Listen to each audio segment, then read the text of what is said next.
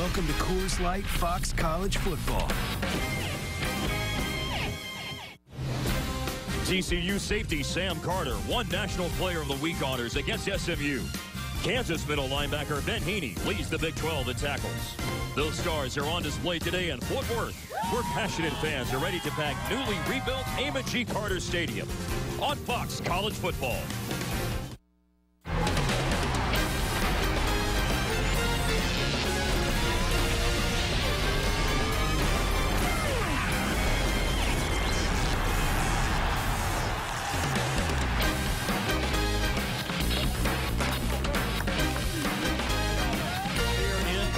Texas as TCU takes the field hosting the Kansas Jayhawks. It's the first time these two teams have played here in Fort Worth in 17 years.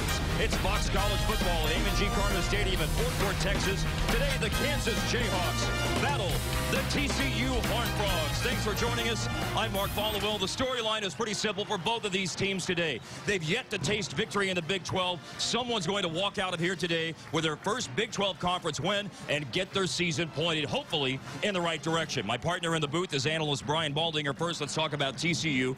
Just like every year under Gary Patterson, the defense is very, very solid. Offense, they are trying to improve things, and I think it starts with quarterback Trevon Boykin. It has to. I mean, this is Trevon Boykin's 13th start at quarterback for TCU, and he's no longer inexperienced or young or any of that.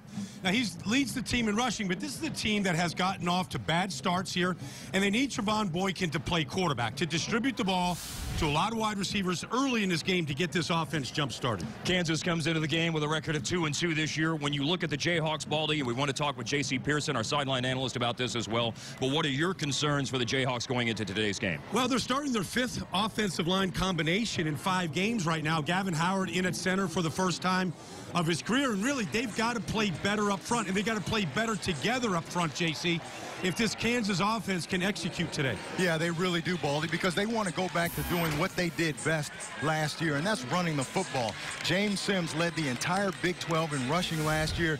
He's a strong, tough runner, and I hope he got a lot of rest last night because they're going to work him today. They say they're going to hand him the ball 25 to 30 times. So in large part, how well this Kansas offense does today is going to depend on how well James Sims is able to run the ball. Well, JC, if James Sims reaches that 30, that will equal his career high, which he had in a game against Texas Tech last season. They're taking the field here in Fort Worth, Texas. We're in Cowtown for TCU and Kansas. It kicks off on Fox College Football coming up next. Selling truck for 36 straight years.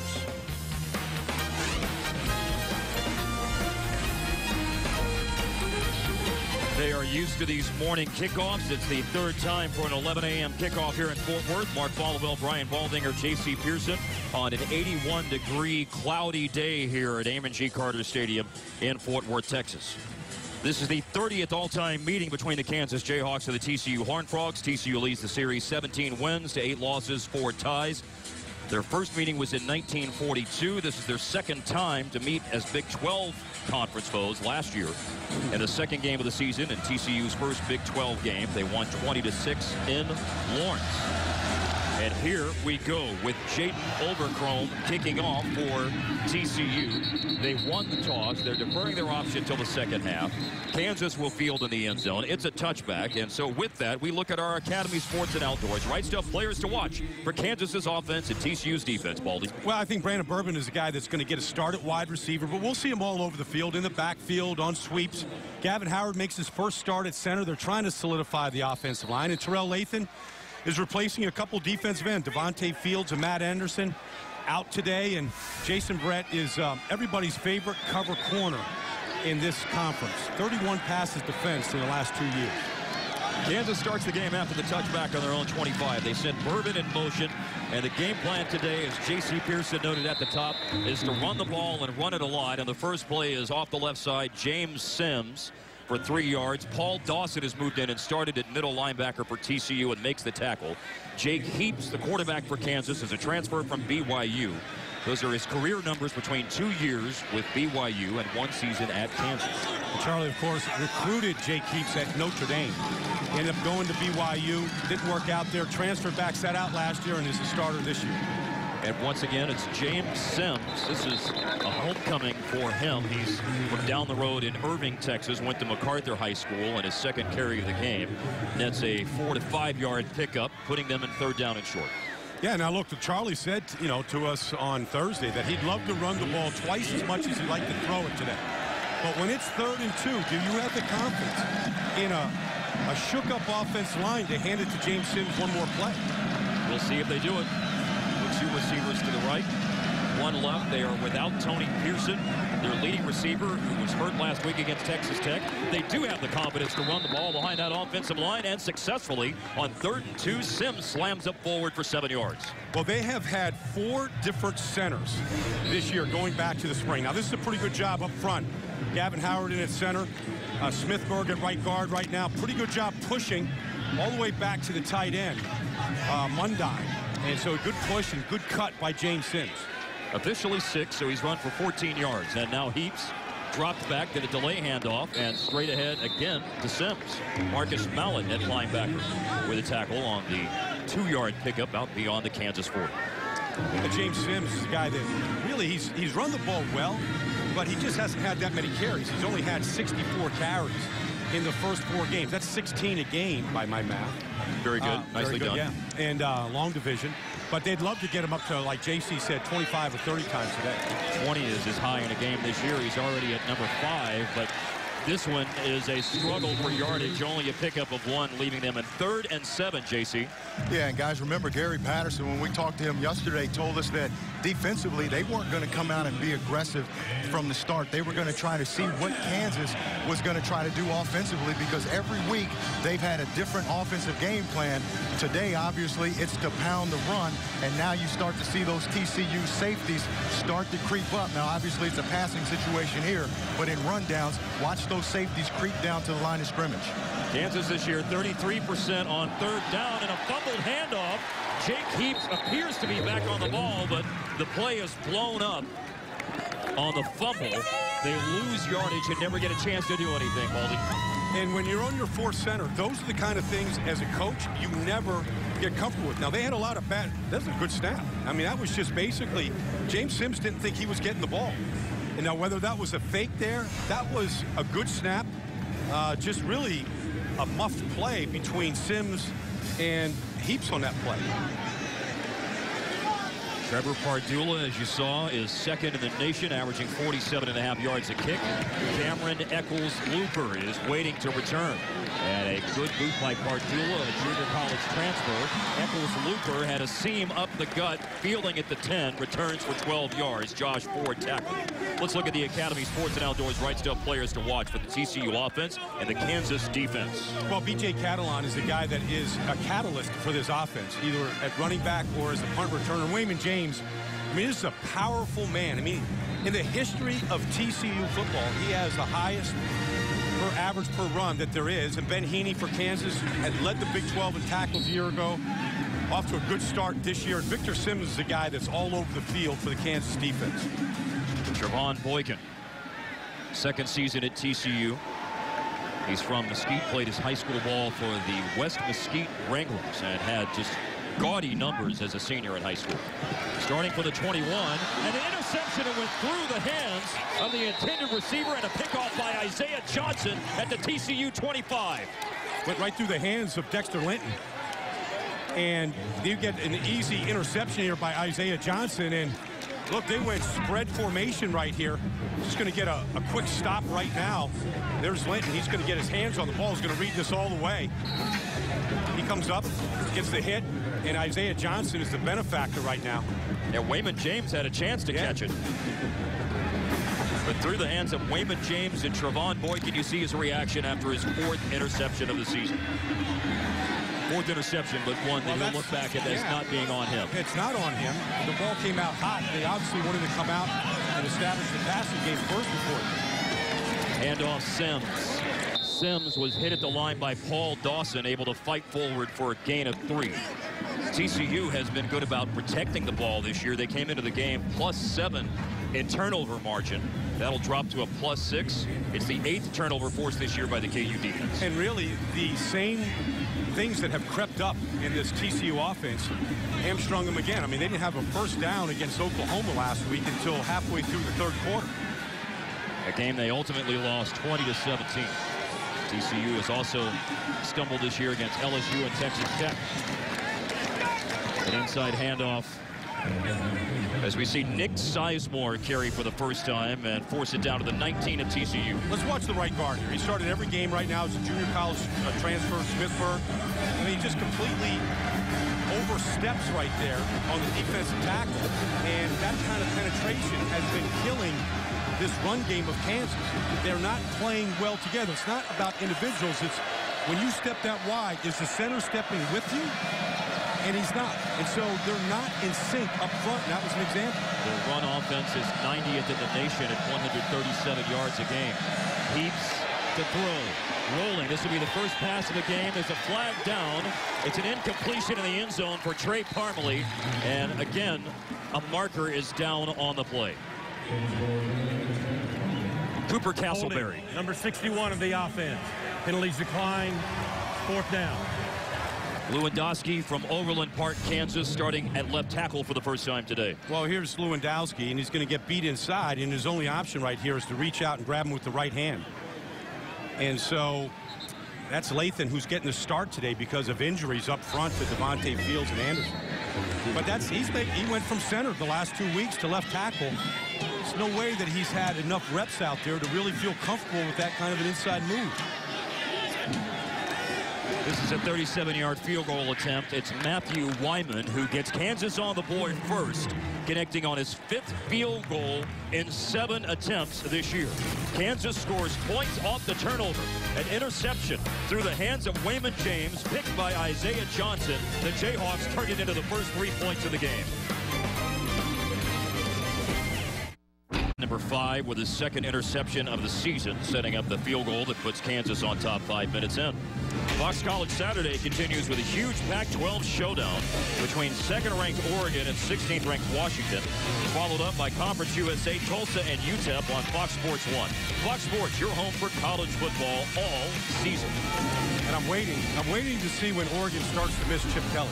You know? Not yet. Mark Helfrich is doing an unbelievable job there holding it together. Marcus Mariota putting up points in record numbers out there at Outson Stadium in Eugene. B.J. Catalon returned a kickoff for a touchdown earlier this season against LSU. One of the 3 games that TCU lost this year by a combined 23 points in the 3 losses. A high kick by Trevor Pardula. Catalon at the 6. Catalon with room to run, and then he'll be pushed out of bounds out past the 35 by Prince Candy. Right now, we need to check in with Laura McKeeman. She's got a Fox College football game break. Laura.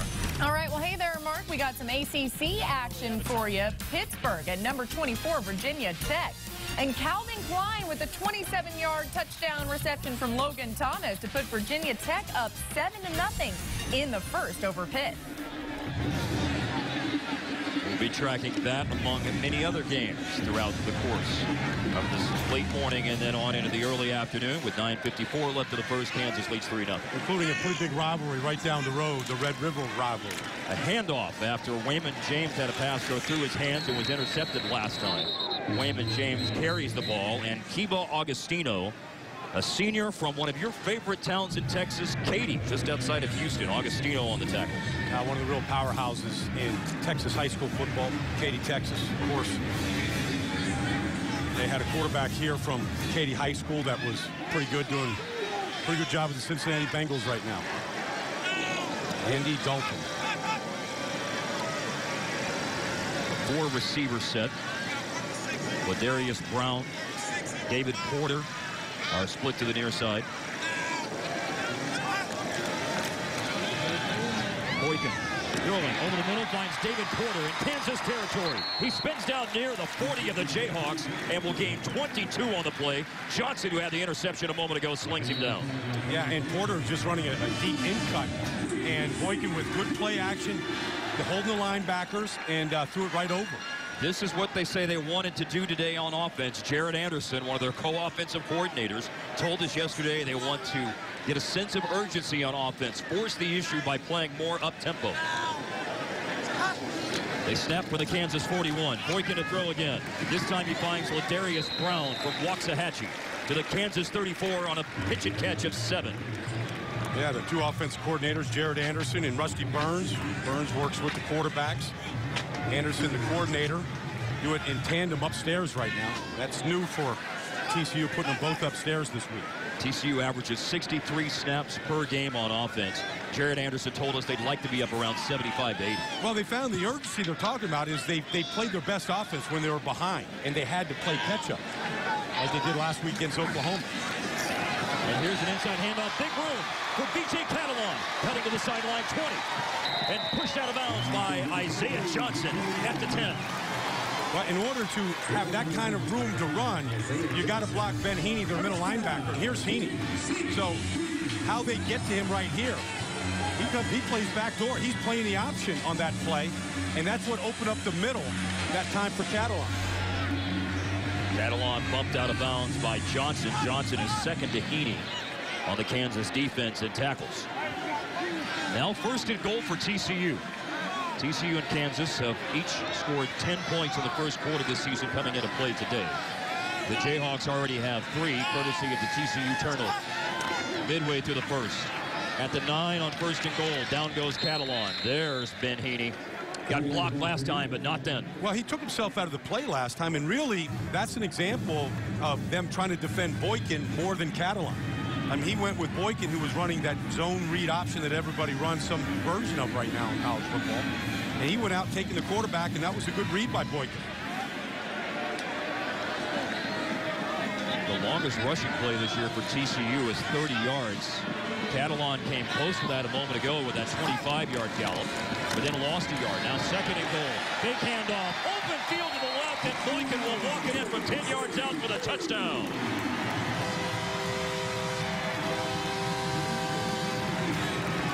That's his 3rd rushing touchdown of the year. Right now, Kansas doesn't know what to do to stop this option. I mean, you jump outside to take Boykin, and they hand it off to Catalon. Now they tackle the pitch or the dive, and Boykin walks in outside. They're a man short on 2 big running plays on that drive. Javon Boykin's 3rd rushing touchdown. Jayden Overcrone, sophomore from Arlington Martin High School here in the DFW Metroplex. 18 of 18 this year on extra points. They blare the foghorn that is, after Javon Boykin scores from 10 yards out. TCU up 7-3. Welcome back to Fox College Football. Due to time constraints, we'll move ahead to later in the game after these commercial messages. In the first quarter in Fort Worth, TCU leads Kansas 7-3. Both of these teams are searching for their first Big 12 victory. At the other end of the spectrum, at the top of the conference, Brian, Baylor, Texas Tech, and Oklahoma, all undefeated overall, the most undefeated teams by any conference in the nation. The Big 12 continuing to be a primarily passing league, 2nd most passing yards per game in the nation. And, of course, TCU has seen 2 of those teams, along with LSU. They've played 3 teams, 3 losses. Now look at this, Brian. Yeah. 70 Big 12 touchdown drives this season, covering 50-plus yards in 2 minutes or less. Of course, Baylor has 25 of those 70 drives in under 2 minutes. So teams are scoring quickly because they play quickly. And TCU trying to play more quickly themselves today. As noted earlier, they're averaging 63 snaps on offense per game. Their goal today, in a perfect world, be up in the 75 to 80 range. A trips set to the right. Ladarius Brown was the only receiver left. And a throw and catch by Ty Slanina, the true freshman from East Bernard, who had a TCU high 6 receptions at Oklahoma last week. Yeah, I mean, he was the one bright spot at the wide receiver position in that loss to Oklahoma. Boykin to Slanina for 6, the 12th reception this year for Ty Slanina. Boykin ran it in for TCU's touchdown. Kansas's score was Matthew Wyman, connecting on a 37-yard field goal that was set up by Isaiah Johnson's interception at the TCU 25. Just got to look at Ben Heaney, number 31 for Kansas, their middle linebacker, the leading tackler in the Big 12. Boykin goes down, ran it, and lost yardage. Well, this is one of those plays where they actually start moving before the snap. The quarterback in the back, they actually want to kind of pitch this ball, but the quarterback kind of gets a little head start as he's moving to his right. Watch him. He's going to start moving to his right here and catch the snap on the move. They kind of get it on the run here, get a little bit of a head start, a little Canadian Football League in there as you start moving actually before the snap. I thought Kansas did a good job of really D'ing that one up. Ben Goodman and number 97, Ty McKinney from just down the road in Weatherford make the tackle. Here's a throw down the seam on TCU's first third down attempt in the game. And an incompletion for Slanina. Oh, he has Slanina, too, on the skinny post. And he just overshot him. I mean, here he is. I mean, he's just going to run just right down the seam here. I mean, it's there. It's in front of the corner, in front of the safety there. And he's just a little bit off. But those are the type of plays that you got to make if you're going to jump up and play some of those teams that we just talked about, Texas Tech, Oklahoma, LSU. If you want to play with them, you got to make those throws at quarterback. Ethan Perry punting for the first time. Connor Emery will see this go past him and bounce out of bounds. Kansas will start. They'll mark it off at the 18. Didn't know it went out of bounds that far upfield. Gary Patterson doesn't like it. It will improve Kansas's field position. We'll see if there's going to be another steady diet of James Sims, who's already run the ball 6 times in the game, as Kansas trails at Fort Worth by 4.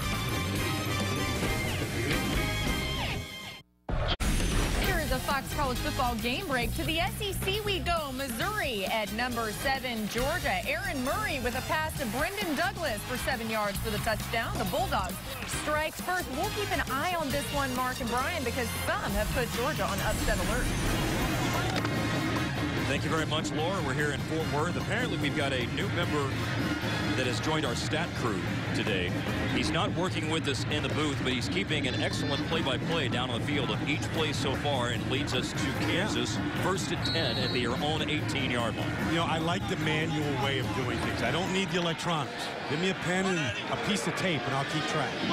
I can vouch for this. Baldy does not have a smartphone. He still has a flip phone. Inside handoff here. James Sims, his 7th carry of the day, and gains 2, JC. Yeah, I'm kind of with Baldy, kind of old school. Not the technology, not really up on it, but watching this game down here on the field, watch the defensive line of TCU. Those guys are really dominating the line of scrimmage so far.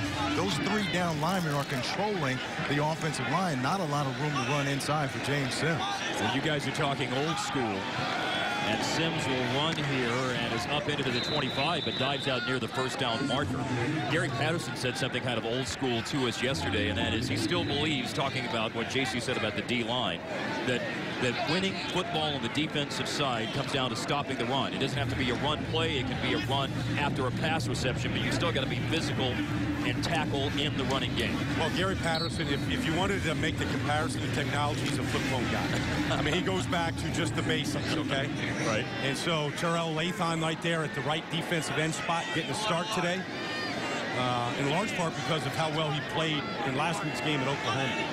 John Kuntz, Chucky Hunter, Davion Pearson, the rest of that line, and they get penetration on the first down handoff on the 28. And that was linebacker Paul Dawson knifing through and cutting down James Sims for a loss of 4. Well, Paul Dawson is his new middle linebacker today. He got the start in front of Jonathan Anderson, and that's, look, these are the plays that kill you. That penetration right now, and that's part of the offensive line for Kansas here. It's one thing to go on the chalkboard and go, okay, you got Chucky Hunter and you've got Davion Pearson, you got all these, but what happens when the middle linebacker comes right through your gap? Paul Dawson from Skyline High School in Dallas made that play coming through the gap. On 2nd and long, a short run for a yard. Davion Pearson brings down Sims, JC. Yeah, and going back to that last play, I mean, the left guard, Baldy, Busa Malohi, just completely whiffed on the block. And remember, they told us they thought this game was going to be easier because TCU doesn't do a lot up front. They just line up and play football. But it seems like any kind of little stunt, any kind of twist, any kind of little game confuses that offensive line. So if I'm TCU, I'm going to do a lot more of that. And now Kansas faces the dreaded 3rd and long. They need 12. Heaps goes down. Sacked inside his own 20. John Kuntz among the TCU D linemen to get there. His second sack of the season. Well, it was just a straight four-man rush. All right, so here comes Kuntz off the edge right here, but really it's four-man rush right now. Kansas is sliding it. They actually have the back end to help, so six-man protection against a four-man rush, and really that collapsed pretty quickly on Jake Heaps. Terrell Lathan was also there. Kuntz and Lathan split the 19th sack of the year for TCU, tied for the second most in FBS now. Pardula punting. With under a minute and a half now left of the first quarter. A fair catch is made by TCU at the 30 by Cameron Eccles-Looper. Crowd Goes Wild is the new weekday talk show with Regis Philbin and a cast of former athletes and journalists where you can always expect the unexpected. Catch Crowd Goes Wild weekdays at 5 Eastern on Fox Sports 1. There's Gary Patterson-Baldy, 53 years old, from Larned, Kansas, in his 13th year at TCU. 118 wins. Seventh most among active coaches. Got the fourth best winning percentage amongst active coaches. From the 31, TCU. 1:28 left in the first quarter. Inside handoff, we'll see Aaron Green carry the rock for the first time and advance it up to the 37 for a gain of 6.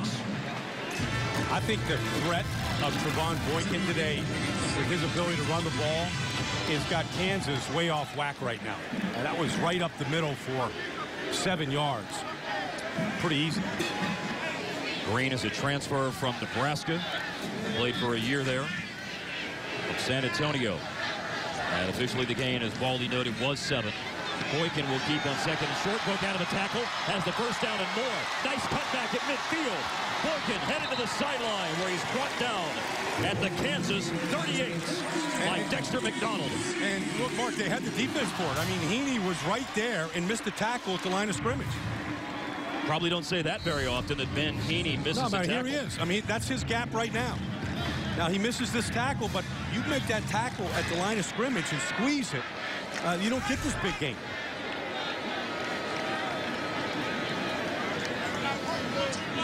The gain was 25. That's 2 25-yard runs today for TCU. As noted earlier, their longest run of the season is 30. Aaron Green running wide for the Kansas 37. Forced down on that run to the wide side of the field by Ben Heaney and also Dexter Linton. Well, that was a good play. I mean, they just strung that out and they just flattened Green to the sideline. Heaney used his speed. That's his strength, is that he is a sideline-to-sideline player. TCU got their wish today. They're playing at a higher tempo, and they're off to a better start. They survive an early interception, and they score on a touchdown run by Trevon Boykin. It's the third 11 a.m. kickoff this year here in Fort Worth. The Frogs have responded with a 7-3 lead over Kansas as you're watching Fox College Football. This is the Coors Light game summary as we prepare for the start of the second quarter here at Amon G. Carter Stadium in Fort Worth. Jake Heaps, only 1 yard passing. Trevon Boykin, 35 yards through the air, 33 yards on the ground, an interception and a rushing touchdown. TCU has outgained Kansas 103-19. The average per play is an edge of 8 yards to 1 for TCU. Hey, it's been dominant. It was a dominant first quarter by TCU, and this is the first time this year in 6 games now that they've been dominant in the first quarter. Handoff here on second down and 6. This drive is at the Kansas 33 to start the second quarter. Keon Stowers with the tackle after the 3-yard run by Aaron Green. Green only 12 carries coming into the game, but has 3 on this drive now. Well, they're rotating all their backs right now. You can see Catalan coming off the field, Green coming off the field, trying to keep the guys fresh right now because they want to play fast. They want to play high tempo. You want to keep guys as fresh as possible. Green has run for 14 yards on the drive. As Paulie noted, he's out of the game. Wayman James was in the backfield with Quentin motion, and Boykin throws a strike for a 5-yard gain and a first down. Ladarius Brown with the grab. Well, that's a good throw by Boykin right here. I mean, he sets his feet right now, uncorks his hips. The ball's thrown with, some spin to it. Perfect location to Brown. I mean, that's a good throw. And it's a third down throw, or a throw for a first down. And that's an area where TCU looking to improve. Only 31% this year on third down. They converted there. Ladarius Brown will catch again. And runs it upfield for a gain of 5 to the 20. Kiva Augustino bringing down Ladarius Brown. 7 catches coming into the game for Ladarius Brown, already 3 today. Yeah, and it's just short stop routes. They're just taking what the defense gives them, but that's good. All these completions for Boykin are confidence builders. The leading receivers, catch-wise for TCU this season, Cam White and Brandon Carter. They each have 13 for the year coming into play today. Boykin has thrown it Brown's way 3 times, 1 to David Porter and 1 to Ty Slanina. Boykin in trouble, got away from one man, but then is brought down for a loss on the sack. Victor Simmons ends up with his 2nd sack of the season. Kevin Young, though, applied the first pressure to Boykin. Well, they're coming off the edge right here, and they bring a little extra pressure. They're not a great pass rush team. They bring Heaney as well. They cut him, but they can't get away from Kevin Young. And so that's the first real negative play that this defense has produced. They need more of those plays, and that would make me very, very nervous if I was Kansas, because he is the heart and soul of this defense right now, and has been for 2 years. Ben Heaney is from Hutchinson, Kansas, a junior. That's a good sign. Very good sign. I mean, Charlie Weiss told us if there's one guy that he reminds him of, it was Zach Thomas. And, of course, Charlie was around Zach Thomas. Of course, just the all-pro player out of Texas Tech. Everybody said undersized, but was just a machine when it came to studying film, playing with anticipation, wanting to make every tackle. And when you didn't make the tackle, you were upset by it, and that's what Heaney is. With Heaney out, Skylar Miles will come into the game now for Kansas. That sack a moment ago by Victor Simmons has put TCU in a tough spot, 3rd and 12. The screen. Raymond James, and that play is blown up. Isaiah Johnson, who had the interception in the first quarter, brings James down for another negative play for TCU. Back-to-back negative plays. And so Johnson's coming from the free safety position right here. And really, I just think the pressure right here coming at Boykin, he really threw that ball with a lot of air under it, and it just floated and allowed Johnson to kind of come up there and make the play. Johnson right now with an interception today and a big play backing TCU up. So Johnson off to a good start for the defense. Jaden Oberchrome has a big leg. He hit a 60-yarder in high school. His long this year is 46. He's going to get an opportunity from 49. Maybe closer. Is there a illegal substitution here? Substitution infraction on the defense. They're 12 on the field. And it's still... That's the referee, Cooper Castleberry, telling us about the 12 men on the field penalty. Charlie Weiss, 57 years old, from Trenton, New Jersey. Well, not happy. Yeah, that's going to make Charlie sweat, sitting in the sun, standing in the sun there. I mean, just late getting off the field, 12 men were on the field, and you give Oberchrome a closer field goal attempt right now.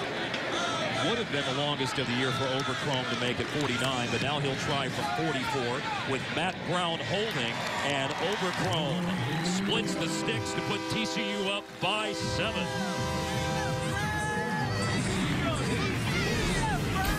Oberchrome with his 8th field goal of the year. It gives TCU a 10-3 lead at home against the Kansas Jayhawks.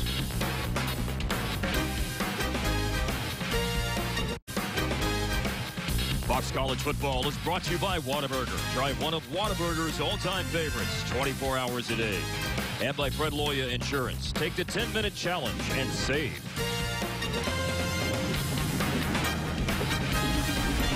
TCU did not win a home Big 12 game last year. They lost their 4 Big 12 games here at A&G Carter Stadium. They have a lead in their first Big 12 home game of this 2013 campaign, up 10-3 in the second quarter. Jaden Overcrone just hit the 44-yard field goal, and Ja'Cory Shepherd will not try and run this one out of the end zone. Lauren McKeeman has a game break for us. I think we're going to find out what's going on in Texas OU. Oh, yes, to the Red River rivalry we go. And Blake Bell having some trouble here. Then defensive tackle Chris Whaley with the 31-yard touchdown pick 6. Always fun when the big guys get to score. And Mark, Whaley was once a running back. Texas leads Oklahoma 10-3. Well. Yeah, Whaley was recruited right here to be a running back. But after that performance so far today, I think he'll enjoy the switch. Some twos coming in on the defensive line now for TCU. Mike Tuahua, among those who have come into the game. Jake Heaps letting it fly, a deep ball in the play action, and this is caught. Wow! Inside the 25-yard line, Kansas has the catch on Barrett, no less. Yeah, for 50 yards. And this is off play action right now, so they really sell the run. Watch, all these linebackers are going to step up right now. And this is the best protection Jake Heaps has had, and we've seen him air it out right here. And this is Terzilli, who makes the start today. He took the ball right away from the Big 12's best cornerback. And that's kind of what Charlie Weiss was hoping for, inserting Terzilli into the lineup. He had the one catch last week for a 28-yard touchdown. And he said he was our best skilled wide receiver a year ago, but he played himself down the depth chart in the spring and didn't help himself out in the fall. And now he's back, and that's the type of combination Charlie Weiss was hoping for from Heaps. The unfortunate thing for Kansas is Terzilli is hurt after making the 50-yard reception. The junior from Butler, New Jersey, limping to the sideline for the Jayhawks. And this is a great catch. I mean, right now, him and Brett go up for this ball. It's one-on-one in the phone booth, and Terzilli takes it right away from Brett. Now, let's just grabs his right ankle, I think, as soon as he came down. That'd be unfortunate because they were expecting more big plays from him today. Kansas's longest play in the passing game this year is 77 yards. That went for 50. And then Paul Dawson brings down Darian Miller. Miller running for the first time in the game, and he will go -3 on the tackle by Dawson. Well, here's Dawson. I mean, this is his second negative play that he's created today. I mean, he runs right through the gap. I mean, right through the guard-tackle gap there. Unblocked. It's, cleaned himself off after that. Second tackle for a loss. Pretty good job here by the new starting middle linebacker. Heaps throwing, caught at the 20. Was that a completion? That's the ruling right now as Brandon Bourbon makes his first catch today for 9 yards. That's a one-handed catch. Just a flat route out of the backfield by Bourbon. Watch this, one-handed all the way. So right one-handed grab, and he was able to tuck it away and really protect it. That's a heck of a, and protect it away from Dawson, who's trying to punch it out. And made the football move. Secured it, made a football move, and then was brought down. Kansas 1 out of 5 on third down. This third down, they need 5. They're at the TCU 20. Heaps throwing. Oh, he threw it right to Barrett for an interception. Jason Barrett's 8th career interception. I think it went right through the hands of Justin McKay. But Barrett will gladly take the gift. First pick this year for the All-American Jason Barrett from Fairfield, California. Again, his 8th of his career. Yeah, I mean, he gets the gift, but I think McKay, ball goes right through his hands. Yeah, it did. You're right. I mean, Jake Heaps put it right on him. That's 2 interceptions today. Same thing happened to Boykin to the hands of Raymond James. I mean, Brett, we can see the stat column, Brett with another play and all that kind of stuff, but really McKay's got to make that catch. From the 10, a first down handoff, making people miss. B.J. Catalan out past the 15 for a gain of 7. Cassius Sendish, a safety from Waldorf, Maryland, with the tackle for Kansas. TCU's 31st interception, Baldy, since the beginning of last season. That's the 2nd most in FBS over that time. Well, Justin McKay had gone to Oklahoma, and things didn't work out. He transfer set out last year, and they're trying to replace Tony Pearson. their big play wide receiver, their leading receiver, and they were hoping they could get some plays from Terzilli and McKay, but that was just a drop. Catalan went backwards and is still able to gain something out of that, making people miss again and then darting upfield for a gain of 5 before Simmons brings him down. Yeah, that's the punt returner in B.J. Catalan. Yep. He always feels like, you know what, this isn't, never really suggested to back up, but he backs up here to run away from Skylar Miles to go forward. But he's used to doing that in the open field. That's what great punt returners and kickoff returners do.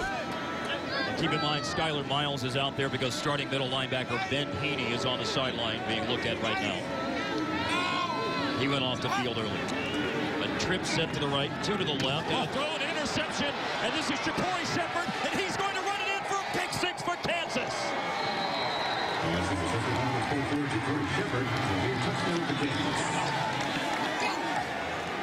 Ja'Cory Shepherd from Mesquite, Texas, not very far away. One of 25 Texans on this roster. Took advantage of really miscommunication between Boykin and his receiver on the outside. He's throwing a stop. Ja'Cory Shepherd jumps in front of him. Picks up a convoy here. Running right down the Chisholm Trail, and Boykin's like, I gave you the signal to stop, and he didn't.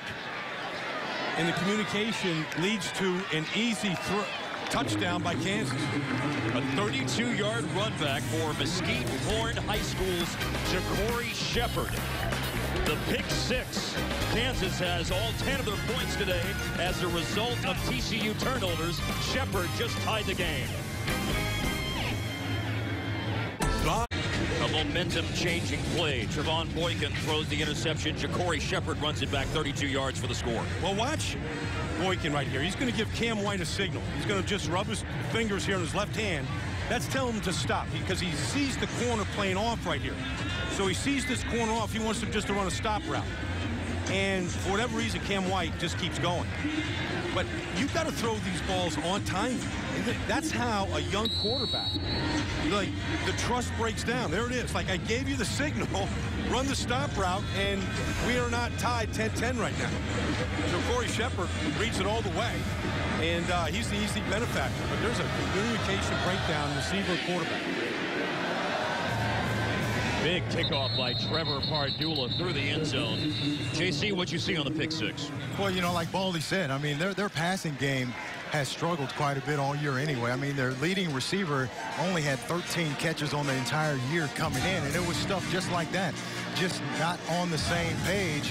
And the game plan for Kansas defensively was to come in and stop the run and make Boykin beat him with his arm. Now, he's a talented guy. They all know that, but very inconsistent. And some of that inconsistency is because he and the receivers aren't on the same page all the time. And that, of course, led to the pick 6. Well, you wonder, JC, just what that effect is on a young quarterback and his confidence. I mean, he's had one receiver drop it that led to a pick.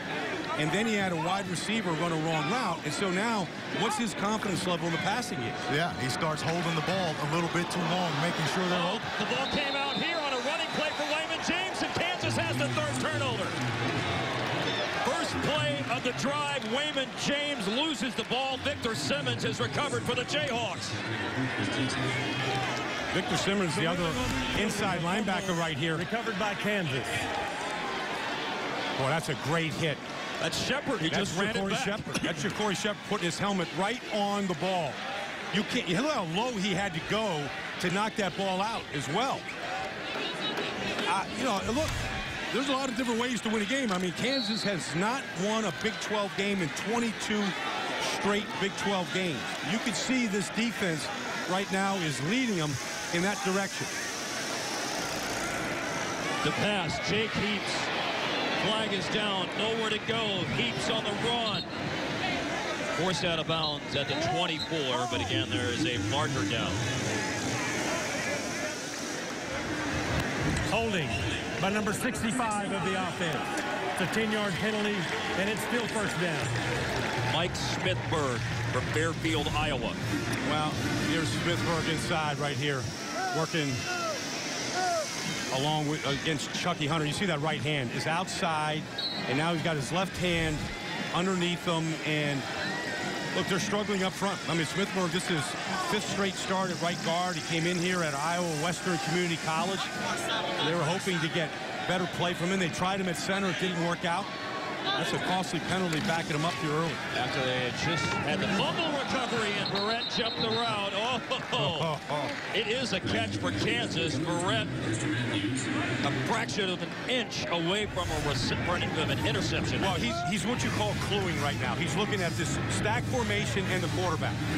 So he's seeing them both right now. This is what good corners do. I mean, he just plays with tremendous anticipation. He missed it, but you know what? That's how you have to play the game. I mean, JC, you got to play the game aggressively like that and take some chances. I don't think I have any problem with that. Christian Matthews caught the pass. It was an 8-yard gain. Remember, a penalty pushed him back after a fumble recovery.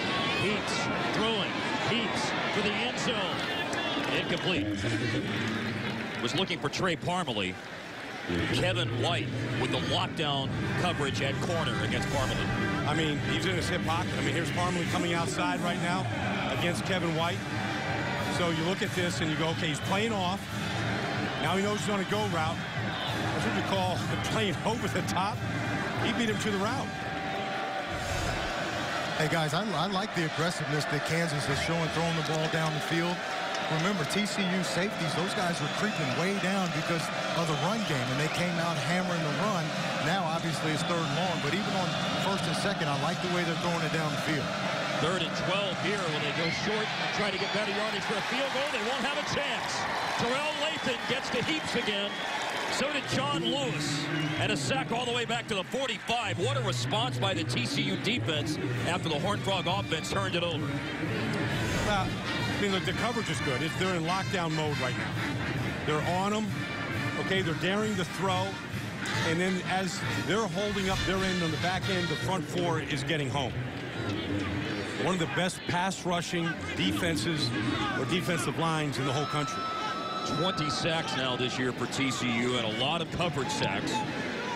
And Kansas recovered the fumble at the TCU 34, but they go backwards. They do get a nice punt, though, from Pardula. They are down inside the 5, the special teams, and they kill it at the 2. When we come back, we'll join Laura McKeeman in our Fox College Football studio for a look at what's coming up at halftime. Welcome back to Fox College Football. Due to time constraints, we'll move ahead to later in the game after these commercial messages. 10-10 here in Fort Worth, TCU and Kansas. Our sideline analyst is J.C. Pearson. What are you thinking, J.C.? You know, guys, coming off the field, Javon Boykin looked to me like he was really frustrated, and I don't blame him. I mean, his numbers don't look well, but it's not really his fault. It's this receiver's fault, just like Baldy was talking about up top, and the offensive coordinator, Jared Anderson, told us that in the meetings that these receivers have been so inconsistent, and that's why they don't have very many catches. But I'm wondering how it's going to weigh on the mind of Javon Boykin as this game moves forward, because he is starting to show some frustration. The numbers today, J.C. and Baldy for Javon Boykin, are 6 of 11, 40 yards, 2 interceptions. Barrett missed a tackle. Sims is able to keep his feet driving forward and make it back to the line of scrimmage. Paul Dawson has had a great day at middle linebacker, getting the start today instead of Jonathan Anderson. Well, they called Jason Barrett's number right here. He's on a corner cat blitz. Your playmakers just love their numbers called. So he doesn't make the tackle, but he really makes the play. Because you make James Sims stutter in the backfield right there. And the good thing about that blitz is he never gave it away. Sims will give it another go on a straight-ahead run. Davion Pearson with a tackle after a 5-yard pickup, putting Kansas in 3rd and 5. I like Jason Barrett, though. I talked to him down the field before the game. He always has a smile on his face. He's just one of those guys that plays with a great deal of energy, a great deal of confidence, and he's a happy kid. He likes the game of football. Now, he's got to jump around the shower just to get wet. I mean, there's not a whole lot to him now, all right? Body fat of a hummingbird, but he can play the game of football. He's a good tackler, but his specialty is right now 3rd down. Let me go lock up on somebody. Glue my eyes to his belt buckle and not let him get away. AP 3rd-team All-American last year. Jim Thorpe watch list this year. And it's Paul Dawson again. And coverage bringing down Brandon Bourbon. Short of the 1st down. They needed 5. They only pick up 2. Well, Paul Dawson has had a nice job, nice game at middle linebacker. I mean, here he is. He's just reading this right now. That's his man. He comes here. He's going right with him. So Bourbon's in the backfield, flat route. He gets over the top. Never adjusts his angle, cleans up the tackle. We've mentioned Paul Dawson's name here probably 5 or 6 times. A lot of them for negative plays. Having a nice job here at middle linebacker. 10 tackles today. Transfer from Trinity Valley Community College in Athens, Texas. He was actually a wide receiver some in high school at Skyline in Dallas. Ooh, that's Pardula's punt, spinning, and going into the end zone for the touchback. That's a 50-yard boot by Trevor Pardula, who has a 78-yard punt in one game earlier this year. Nightly on Fox Sports Live, join Jay Onright and Dan O'Toole, along with Donovan McNabb, Andy Roddick, and Carissa Thompson as they bring you all the scores, news, and highlights you need. Catch Fox Sports Live nightly on Fox Sports 1. The TCU offense starting at their own 20. very reminiscent of the game last year in Lawrence, Kansas. That TCU won 20-6, but they turned it over 4 times that day. Allowed Kansas to stay in that game late into it. Kansas has lost 22 straight Big 12 games. It's Boykin down the sideline, incomplete at the 50, looking for Cam White. There's a marker down. The ball bounced off his shoulder, but he was interfered with by Dexter McDonald. That was a late flag. That play was over. Ball had bounced off of Cam White, and then they threw the flag. Pass interference by number 12 of the defense. It's a 15-yard penalty, and it's a first down. Well, let's see. Dexter McDonald here is getting good coverage.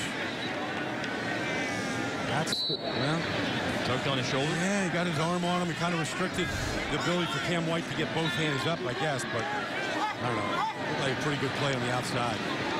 The 8.3 penalties per game averaged by Kansas, 9th highest total in FBS. I like the way he challenged him. Right after that, he gets right up in his face and challenges the receiver again. There's that moving snap. Boykin with the flip to Catalon. Catalon able to drag tacklers forward. We think about the elusiveness, but how about the power there by Catalon on a run into Jayhawk territory for 20 yards? Well, this is the second time they've run this today. This kind of moving option sweep that they kind of favor. And you watch, he's going to get a head start here on this play. See, the defense is already a man behind. That's what they want to do. Eventually, they want to just pitch it as quickly as they can. Substitution in action by number 23 of the offense. It's a 5-yard penalty, and it's still first down. The penalty on Catalon. So it will be 1st and 15 rather than 1st and 10 after Catalon and his 20-yard run.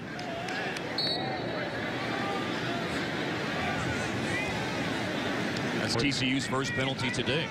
Kansas has 3. And when you have Boykin in the backfield along with Catalon, I mean, that's 2 guys that can really turn the corner on you. You've got to defend an awful lot of offense when those guys are on the field.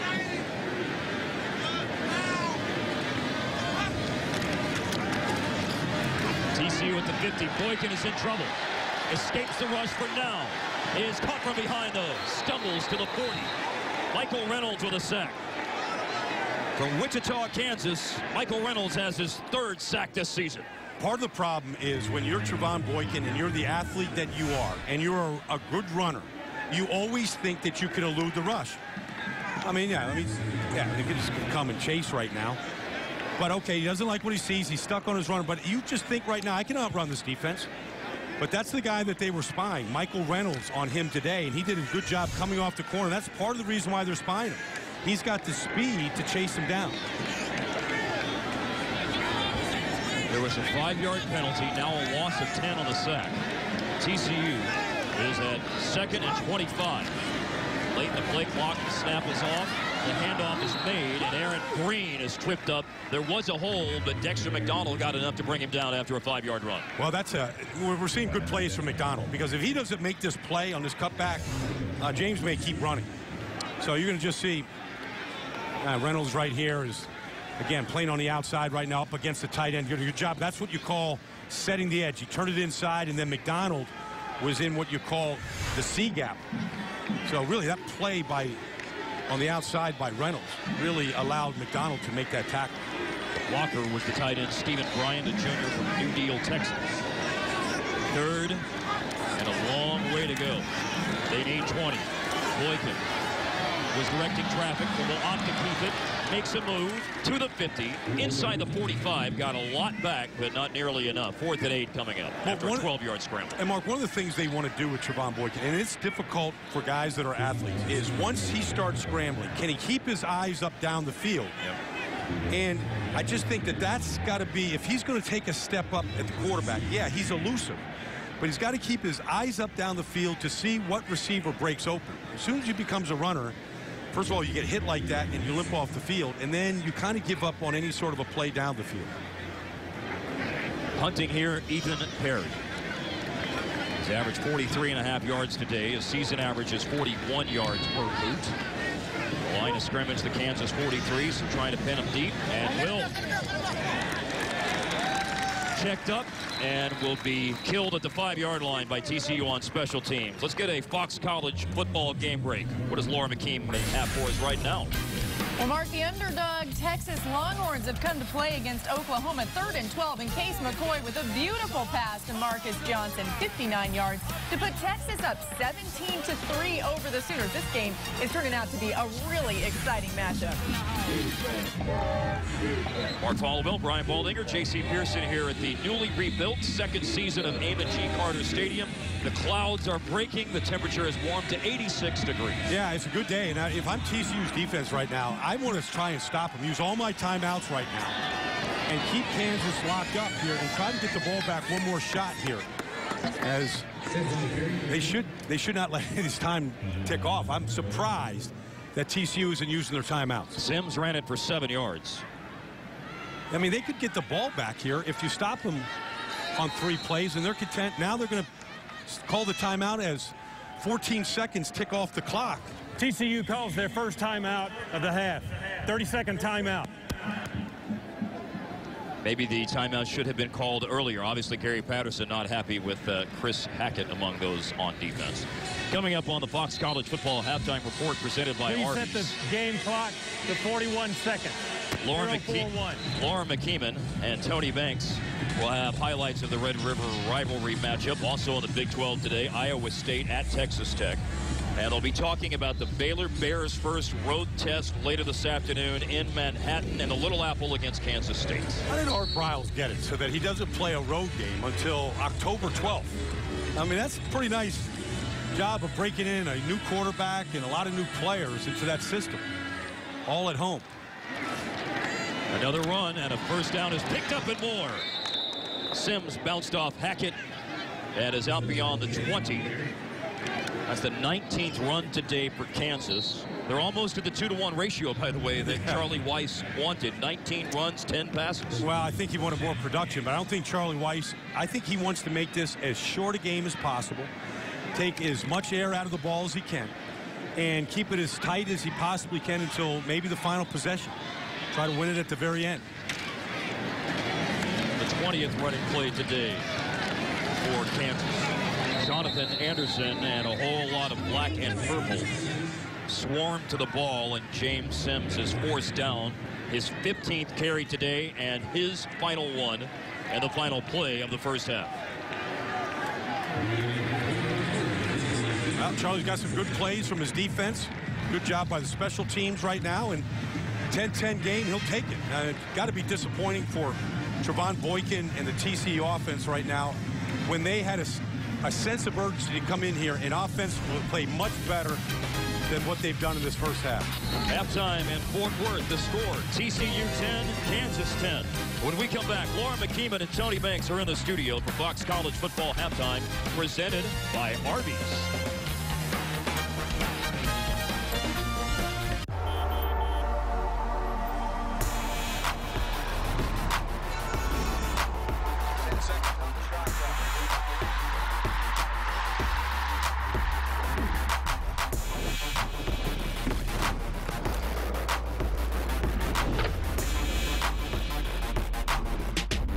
No matter where you go, NBAStore.com's got you covered.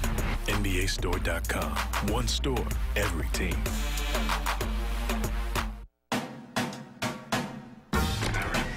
It's game time, baby.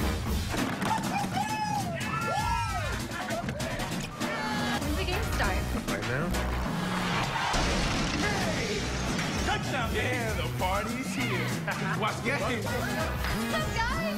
Y'all got the game on? Fox College Football on Fox Sports Southwest. The best seat in the house. No one covers the Big 12 Conference like Fox Sports Southwest. You get weekly in-depth coverage of the top teams in college sports on Big 12 Showcase, presented by Academy Sports and Outdoors, Wednesdays and Saturdays on Fox Sports Southwest. Life's too short to skimp on what's important, so always wish bigger. Dunk harder. Act a little sillier. And when it comes to lunch, think bigger, like Church's new Big Tex Club sandwich. 2 all-white meat tender strips with American cheese, pickles, creamy mayo, lettuce, and lots of crispy bacon, freshly prepared on buttery Texas toast. The new Big Tex Club is a lot of taste and a lot of sandwich for just $3.29. Only at Church's. Come in now for a free Halloween bag and $3 off Hotel Transylvania on Blu-ray Combo Pack. Come in today for the Covert Buick GMC of Austin's Truck Month event. The newly redesigned 2014 GMC Sierras have arrived, and Covert is passing on huge savings this month only. Covert Buick GMC of Austin is offering $5,000 off any new 2014 GMC Sierra pickup truck in stock. Hurry in for these huge savings for a limited time only. Come ask for Corey Covert and see why the Coverts have been trusted for 104 years and counting. At 183 in Duval, Covert Buick GMC of Austin. Students from all 50 states and 105 countries flock to Kansas each year because of the educational value, the reputation, the renowned professors, and the undergraduate research opportunities that come with being a Jayhawk.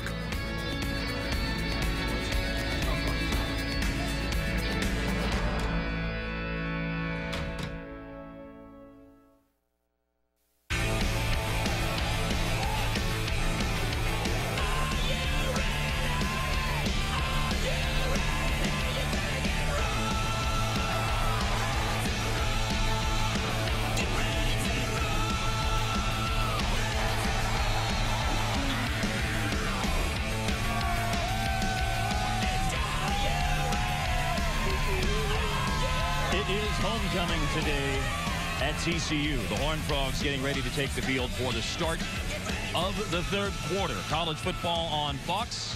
I'm Mark Followill, joined by Brian Baldinger in the booth. We'll talk to J.C. Pearson, our sideline analyst, in a moment. But first, Baldy, let's pick your brain about this 10-10 first half so far. Well, it's not what we normally see in the Big 12. I mean, but we're talking about two teams that are struggling offensively, and we're talking about a turnover-marred first half. First 30 minutes, I mean, it was just turnovers on both sides of the ball right here, and that's kind of how it got started from the very first play of the game here for TCU. Is Trevon Boykin has one bounced off his running back's hands, and Isaiah Johnson picks it off. Jason Barrett got a gift here. That was a drop pass by Kansas, and then Ja'Cory Shepard kind of reads the eyes of Trevon Boykin, has a pick six there, the only Kansas touchdown. That mix-up between him and Cam White, and then Raymond James fumbles right there, recovered by Kansas. And so you look at these stats right here. I mean, it's defensively minded. I mean, TCU held Kansas to 100 total yards of offense in that first half on 30 plays.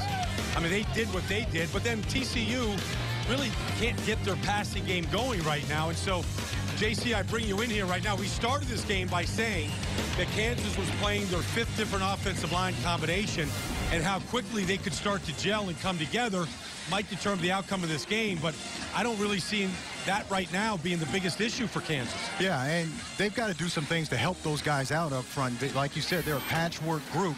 And I think the quarterback's got to be sharper. I think Jake Heaps has to be sharper. Only 5 completions in that first half. A lot of the balls are late, and they're behind receivers, so they don't have a chance to run and catch a short pass and turn it into a big gain. I think if he could be sharper, it's going to help that offensive line and that KU offense in this second half. JC, conversely, Trevon Boykin is a guy right now that's trying to play quarterback. Yeah. He's actually playing pretty well. He's not getting much help from his receivers. Miscommunication, drops right now. I just wonder, 3 first half, turnovers right now. Does he have confidence? Does he have confidence in his receivers when it gets a third down and he's got to throw it. Well, I started to see some frustration from him as he was coming off the sidelines there at the end of the half. So I think what we're going to see the second half is more runs by Trevon Boykin, whether they're designed runs or whether he's going to drop back and pass and then pull it down and run, because you have to think that his confidence in those receivers has to be down just a bit because they've hung him out to dry. So I think we're going to see him run the ball a lot more this second half, and they need it, really. The first half stats again brought to you by Bank of America. Just to recap, TCU 7 first downs, only 4 for Kansas. Total yards, Kansas 100, TCU 156. Kansas passed for 69, ran for 31. TCU ran for 116, passed for only 40. 8 yards deep into the end zone, and so no opportunity for B.J. Catalon to return the kickoff of Trevor Pardula. Trevon Boykin, 40 yards in the air. 5 runs for 56 yards for B.J. Catalon. Yeah, you look at Boykin and Catalon, and most of those rushing yards came on that second drive of the game after the interception. They went to the read option, and really Kansas didn't have an answer for it in that drive, and they basically ran the ball down the field, wondering if they would come out to that style of offense here in this third quarter. A little warmer and a little sunnier than I think most expected today, and the muggy factor is on the rise. Boykin will throw on the first play of the third quarter. It's caught by David Porter. He broke through a tackle. David Porter at the 50. David Porter will pick up a block. Racing for the end zone. David Porter will get there. Touchdown, 75 yards for Porter.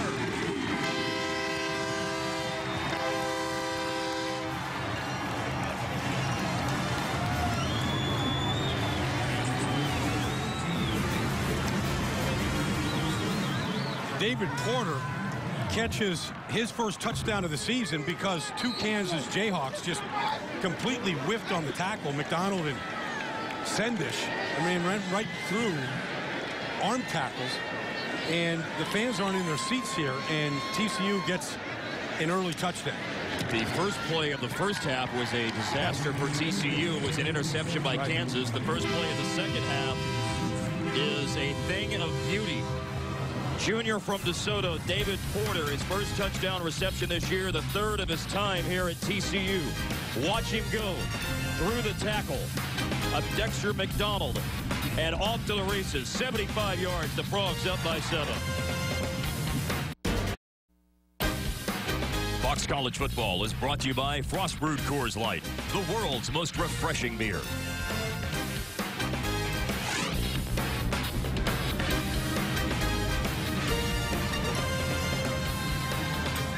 Before today, the longest play from scrimmage for TCU was a 56-yard pass play, but now a 75-yard throw and run for a TD. Boykin to David Porter. Well, really, this play should be stopped right there. There you go. You got McDonald, you got Sendish coming right here.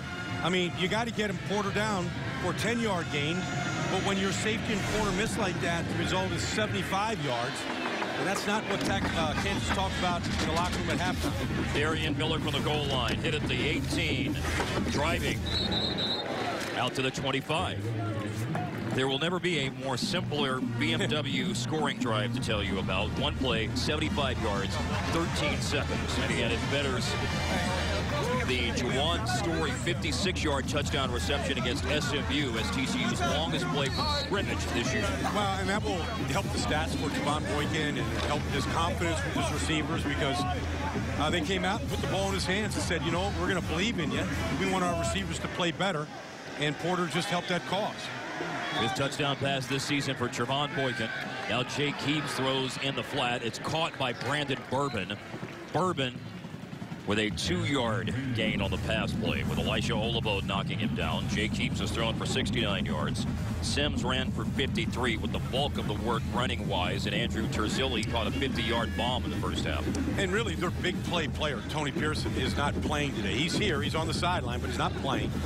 And he's a guy that could match a big play that we just saw from Terry Porter. And so now you got to find those kind of plays from other guys. David Porter, the 75-yard touchdown reception, has TCU up by 7 a minute into the third quarter. Baldy was just referencing Tony Pearson. numbers about his big play capability coming up in a moment. That was deflected, but still caught for 25. And now Sims gets a block. Racing up the sideline, fumble the ball, and it's recovered by Hackett for TCU. They got the big play, but turned it over at the end. Chris Hackett from John Tyler High School in Tyler with the recovery. Well, they got the play they wanted. You know, they got the screen away to the weak side. Really, I mean, Heaps did a good job of selling it. He got a couple of guys out front. And he just got careless with the football right here. The ball's away from his body. Look at Hackett. Forced it and recovered it, Baldy. Yeah, I mean, there was nobody trailing the play. And really, Sims, you get down in the open field like that, the ball comes away from your body. You look for the big plays. His eyes are looking to match that touchdown by Porter. And look at the body is loose right now, and Hackett doesn't even see Hackett. Hackett sticks this left hand out and just pokes it away. From their own 47. Boykin throwing. Porter again. They make the tackle. Sindish, coincidentally enough, was the guy who got him down at the first down marker. Well, 12 yards there, JC. Yeah, guys, I think a big thing for this KU defense is Ben Haney is back here on the bike. Doesn't look like he's going to come back to play. And the one guy on this defense that was a difference maker that the coaching staff told us was Ben Haney. Looks like he's done for the day. And it's still first down. There's Ben Haney on the bike. The last place that Dave Campo, the former Cowboy head coach and now defensive coordinator for Kansas, wants to see Ben Haney. Well, you lose your best player on offense last week in Tony Pearson. You lose your best player on defense. Kansas is just not one of those programs that there's not a drop-off when the backup goes in there. David Porter has the best receiving yard day for a TCU player this year with 109 yards on 3 catches. Caught the first 2 passes of the third quarter. On the option, Boykin the toss. The run by B.J. Catalon on 1st and 15 after the penalty. The run is a 5-yard pickup, gains the penalty yardage back. Ben Goodman with a tackle for Kansas. Skylar Miles has to make that play, and really, when they start moving that quarterback before the snap, really, that's the 3rd time they've run that play. You really should know exactly what's going on by the 3rd time you see it. First of all, you had to practice it during the week. Dave Campo can put him in a position to make plays, but you got to tackle in the open field right now. And one missed tackle by 2 players has Kansas down 17-10. Joey Hunt, the center from El Campo, snaps back to Boykin. This is 2nd down and 11. Boykin will run. Feeds Skylar Miles to the edge. Stepping up was Dexter Linton to force Boykin out of bounds. The run right to the sticks. They needed 11. That's about what Boykin picks up. Well, you know, this is, I mean, he's their leading rusher on the team. And so this is what always drives the Dave Campo crazy right now. Trying to hold him up right there, protect him. It's good sportsmanship. But really, I mean, that's what drives you crazy right there is you cover the receivers down the field, but he's going to be able to escape like that up the middle. First down at the 30. And Boykin able to weave through the Kansas defense into the first down.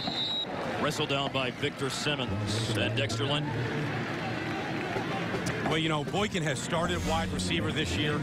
He's played running back, you know, when Pahal was healthy. And here he's a pretty good running back. You make a guy miss there, your eyes are down the field. You're not allowing anybody to get a clean shot on you. He's got good running back instincts. Run for 49 yards today. Boykin and the TCU Horned Frogs moving. This started because of Kansas's 2nd turnover today. A fumble by James Sims. Big hole for Catalon on the handoff. Catalon's run on first down is inside the Jayhawk 15. Flag comes out at the end.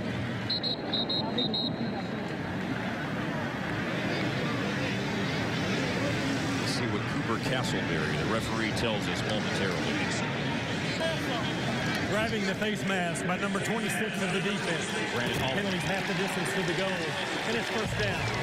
Holloman from Philadelphia, a sophomore. Well, this is not a good 3rd quarter for Charlie Weiss. An extended halftime because of homecoming here in Fort Worth. And they haven't done anything right since they've come out of the tunnel. Charlie Weiss telling us this week that he practiced before or lightning, any kind of rain delays or lightning delays. They had 2 of them last year, but that's not a factor today. But they're not sharp coming out here in the third quarter.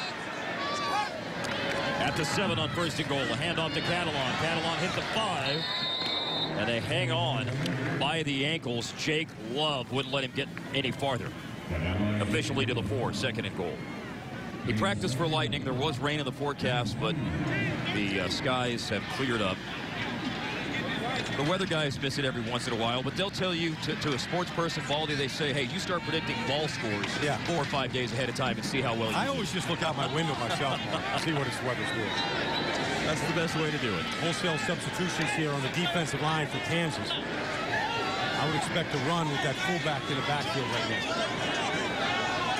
And Stephen Bryant has come in at fullback, and now there's a whistle on this 2nd down and goal to go snap of the 4. With all that changing. An illegal substitution by the defense. 12 players on the field. The penalty's half the distance to the goal, and it's still 2nd down. More things going wrong for Kansas. Yeah, it's not just the players. I mean, you got to put that on coaching right there. However you substitute, and there was a wholesale substitution there. Putting 12 guys on the field always falls on the shoulders of the coaches. They started at the 47 of TCU. They've taken it 51 of the 53 yards toward the end zone. They just practiced a substitution again. I don't know if Gary Patterson now wants a timeout to talk about things. TCU calls their first timeout of the half. There's Dave Campo again, the Kansas defensive coordinator. Trevon Boykin will lead TCU back to the sideline with this timeout. The Frogs up by 7.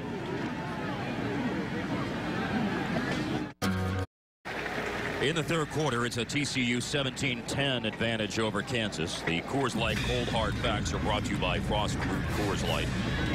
They're in quite a run of success here at TCU. 86 wins since 2005. The most wins by a school in the Lone Star State.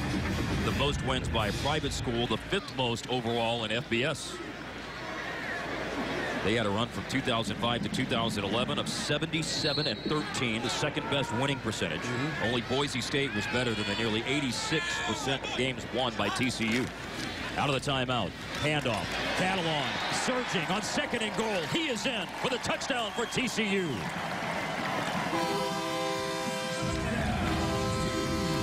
Fifth touchdown of the year for B.J. Catalon, and a good job on the right side by Eric Tausch and the big V, getting good push. Guy staying low right now, just digging him out. Good cut by Catalon, and then stretching that ball out over the field and hanging on to it at the same time. Now, Baldy, if you're going to bring up Big V, the right tackle for TCU, we've got to say, just to make sure that everybody knows, it's Halapuli Vati Vaitai. Well, I can see that you've been busy working on your vowel pronunciation.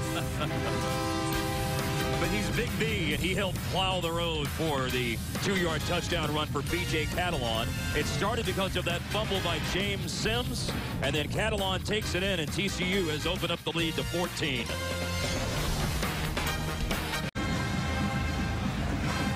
B.J. Catalon has run for 72 yards today. The last 2, a touchdown plunge to put TCU in front, 24-10. This year, TCU has forced 15 turnovers. 2 of them have come today. And the 2nd turnover that was forced earlier here in the third quarter is what led to the Catalon touchdown drive. Jaden Ulberchrome, the sophomore, with the kickoff. A chance to return. Miller a catch. Darian Miller at the 5. Hit just outside the 20. He'll make it to the 25. That forced turnover a moment ago is what will feature in the Geico playbook, Baldy. Well, you're talking about the turnovers. Let's watch Chris Hackett here, because this is a pretty good screen by James Sims, and there he punches the ball out. All right, it's not enough just for him to punch it out, though. He's also going to double back and recover it, too. So we got the forced fumble, and this is just a heads-up play. Long arms, he's 6'2", he pokes it out, and then he doubles back, and he gets it. And so that lead quickly turns from 17-10 to 24-10, and look, he's the leading tackler on this team. He's their turnover machine. Hackett's playing another good game for him. They'll run it with James Sims. Sims broke 1 tackle and is able to carry a couple of other defenders to the 35. Picked up 10. They started at the 25 after the run back by Darian Miller. Okay, so, you know, look, I mean, you're now down 2 scores. You're down 14 points here. How long will Charlie Weiss be patient to run the ball with James Sims and be content with doing that? You're going to need some plays out of the passing game. As long as you can keep running it, some threat of play action. There's probably some individual plays they have in for this week. Running it here, Elisha Olabode steps up and meets Sims. A greeting at the line of scrimmage. Olabode stops Sims for a short gain. Yeah, I mean, look, these two safeties now, Hackett and Olabode, they lead the team in tackles. They're 1 and 2 in tackles. They get nosy now. They want to make the plays. So that's when you have to think about the play action, getting the ball over the top of them. Yeah, you're right, Baldy, because those safeties are way down in the box. That time, Olabode is standing right there. He's unblocked because you don't account for the safeties in the run game, so they're unblocked. And like you said, if they're that far down, you got to play action them and go down the field. Heaps forced out of the pocket. Marker down. Heaps is down. Sam Carter sacked Jake Heaps, and a penalty on the play as well. JC and I did the Grambling TCU game, the first game here last season. Elisha Olabode had a pick 6 in that one. Holding by number 73 of the offense. The penalty is declined. It's 2nd down. Well, this is what Jake Hips had to look at down here. There's Jason Brett down here on coverage here. Correction, it's 3rd down. He's doubled there. There's no way you can throw it to Trey Parmalee. And up at the top, Kevin White, same thing on Josh Ford. This makes this defense very good. One of the reasons why they're the best sacking teams in the league is they get excellent corner coverage from 2 very good players. And now Kansas is in a very, very tough spot, to say the least. 3rd and 18. Screen again. Sims broke away from Chris Hackett and then shoved out of bounds by Jonathan Anderson.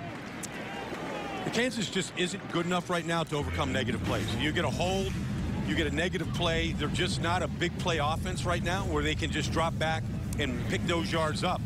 And so they have to do everything meticulously correct every play in order to kind of stay on schedule.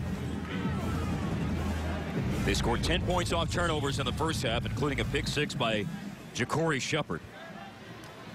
But they missed a tackle, giving up a 75-yard touchdown run on the first play of the 3rd quarter. Touchdown pass, that is.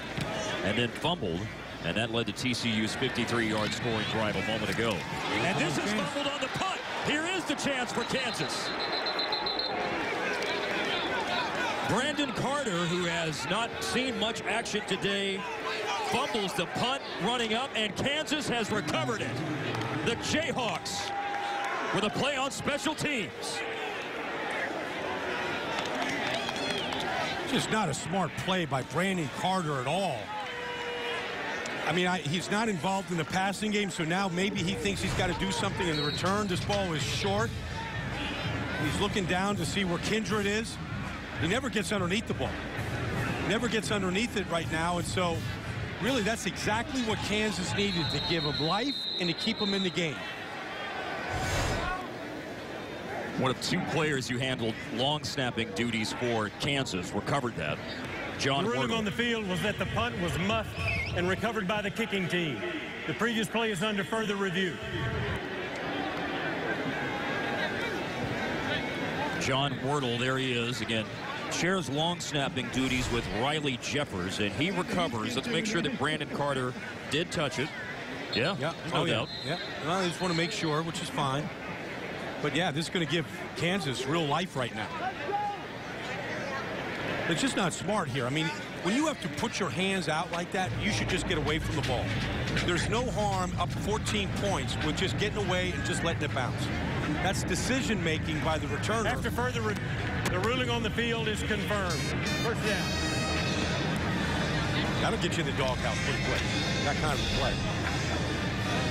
And it's been an up-and-down season for Brandon Carter as it is. Brandon Carter caught a huge pass last year in Lawrence that broke the game open, type game, but that wasn't a good decision, JC. No, and the thing is, Bald, is he took his eyes off the ball so late. As a return guy, you can put your eyes down early, but he waited so long, and then by the time he looked back to find the ball, he could never get there. Now Heaps and Kansas have it the TCU 27. And they throw it incomplete on first down. Hey, Heaps had good protection that time. And he had Mundine open in the middle of the field. Jermaine Mundine, another Texan on this roster, by the way, Baldy, from Denison. Yep. Up by Lake Texoma. Well, Mundine is a guy that, you know, can win in the red zone for you, this part of the field. I mean, he's got 2 touchdown catches this year so far. Now caught a pass down the seam for a TD last week against Texas Tech. Heaps throwing on second down. Loops this one, and it is Mundine, and he will get away to score. Touchdown, Kansas.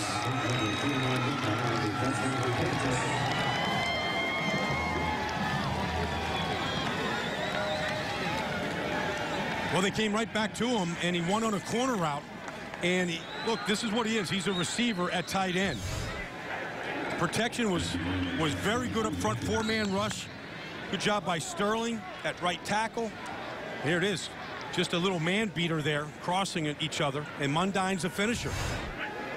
Jermaine Mundine with his 3rd touchdown reception of the year. Matthew Wyman makes it a 7-point game. It was a turnover, the 4th of the day by TCU, that sets up Kansas with the short field. And on the second play, Jake Heaps finds Jermaine Mundine. He'll step into the end zone. Heaps loves it as he throws his 5th touchdown pass of the season. Kansas down by 7 now. From the crew that brings you America's #1 pregame show comes Fox Football Daily with all the news, opinions, and insight you need on the NFL and college football. Fox Football Daily, weeknights at 6 Eastern, only on Fox Sports 1. Oh, they got a slate of good games tomorrow, including Cowboys and Redskins. That's the game tomorrow night, yes. Yeah. Through the end zone, B.J. Catalan won't get a chance to return.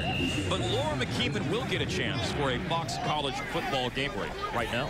Well, thanks so much, Mark. And to the SEC we go. 14th ranked South Carolina at Arkansas. Connor Shaw going deep. Finds Demir Bird for the 45-yard touchdown pass. Of course, Steve Spurrier, a former quarterback himself, he's loving it. And 31-7 Gamecocks, guys. Steve was my former offensive coordinator at Duke. Long, long time ago, before he was ever a head coach. Javon Boykin, 6 of 11 for 40 yards in the first half. 2 for 2, 87 yards here in the second half. They had a man go in motion for the far side, but they went inside handoff Wayman James, and Wayman James nowhere to go. Yeah, Isaiah Johnson and Michael Reynolds. Yeah, Isaiah Johnson, who had the game's first takeaway. First pass by Boykin, and Michael Reynolds had a good game today. Anytime you can get TCU into a negative situation here, make them lose a yard, it's good because it puts more pressure on this quarterback here to make a big play. James lost a yard, half yard. Fake to James this time, and a throw and driven down. Cameron Eccles-Luker did catch it at the 30. But Cassius Sendish, who missed a vital tackle earlier in the third quarter, was very sure about that one. Now that one was textbook now. I mean, he drove really the face mask right through the midsection of the receiver right here and just drove him right into the ground. I mean, that's the shoulder. It's just textbook heads-up football. And I'm sure Sendish is still thinking about that first play of the third quarter where Porter scored on a broken tackle. That'll stay in your mind because I think these two safeties, junior college transfers, have played pretty well this year. Both teams struggling on third down today. That's been their MO all season long. TCU is 9th in the Big 12, 107th in the nation, and 31% on third downs. They need about 4. Boykin will throw, and along the sideline, the ruling is it is caught by Cam White. I think he's going to be short. That's a good job by Cam White of coming back to the football. Kansas had a 5-man rush. Good throw by Boykin. Yeah. His feet are inside the 35. Yeah, but it's going to be about a yard short. Yep. That's a great series by Kansas. Good concentration by Cam White, getting the toe down. Really short of the first down mark. TCU's 4 turnovers today have been converted into all 17 Kansas points. And now they're going to get the ball back with Ethan Perry with a wobbly punt. And Embry! We saw Brandon Carter with a miscue. Embry fumbles, but is right on top of it. 5:36 to go in the third. Kansas has it at their own 21, Baldy. Well, his decision here is, all right, fair catch, but then he's thinking, well, if I let this thing bounce, that ball's going to really get a lot of real estate right now. So let me just catch it and down it, but he took his eyes off it. Look, he's looking at the defender in front of him and not doing his job, which is basically to possess the ball first. Seen two returners here take their eyes off the ball. Just careless mistakes on the last two returns. Charlie Weiss looks on. We noted earlier the 22-game Big 12 losing streak. They've also lost 20 straight on the road. Their last road win at UTEP, September of 2009. Heaps with a long ball down the seam on the right side. Great coverage. No shot for Trey Parmalee to get any separation from Kevin White. Now we've seen both White and Barrett just lock up their receivers right now. There's got to be something open underneath. That was max protection. They kept both backs in. So they're looking for the big play. And they've gotten a couple of them today. One to Terzilli. We haven't seen Terzilli since his 50-yard catch. 9 for 16, 131 through the air today for Heaps. A score and a pick. The delay, the handoff. Sims, ankle tackle, but still able to jump out to the 29. Chucky Hunter got him. Mundine's taken himself off the field, which is crucial on his third down. He's a guy that you would look to on third down for the tight end position. Something happened to him on the play.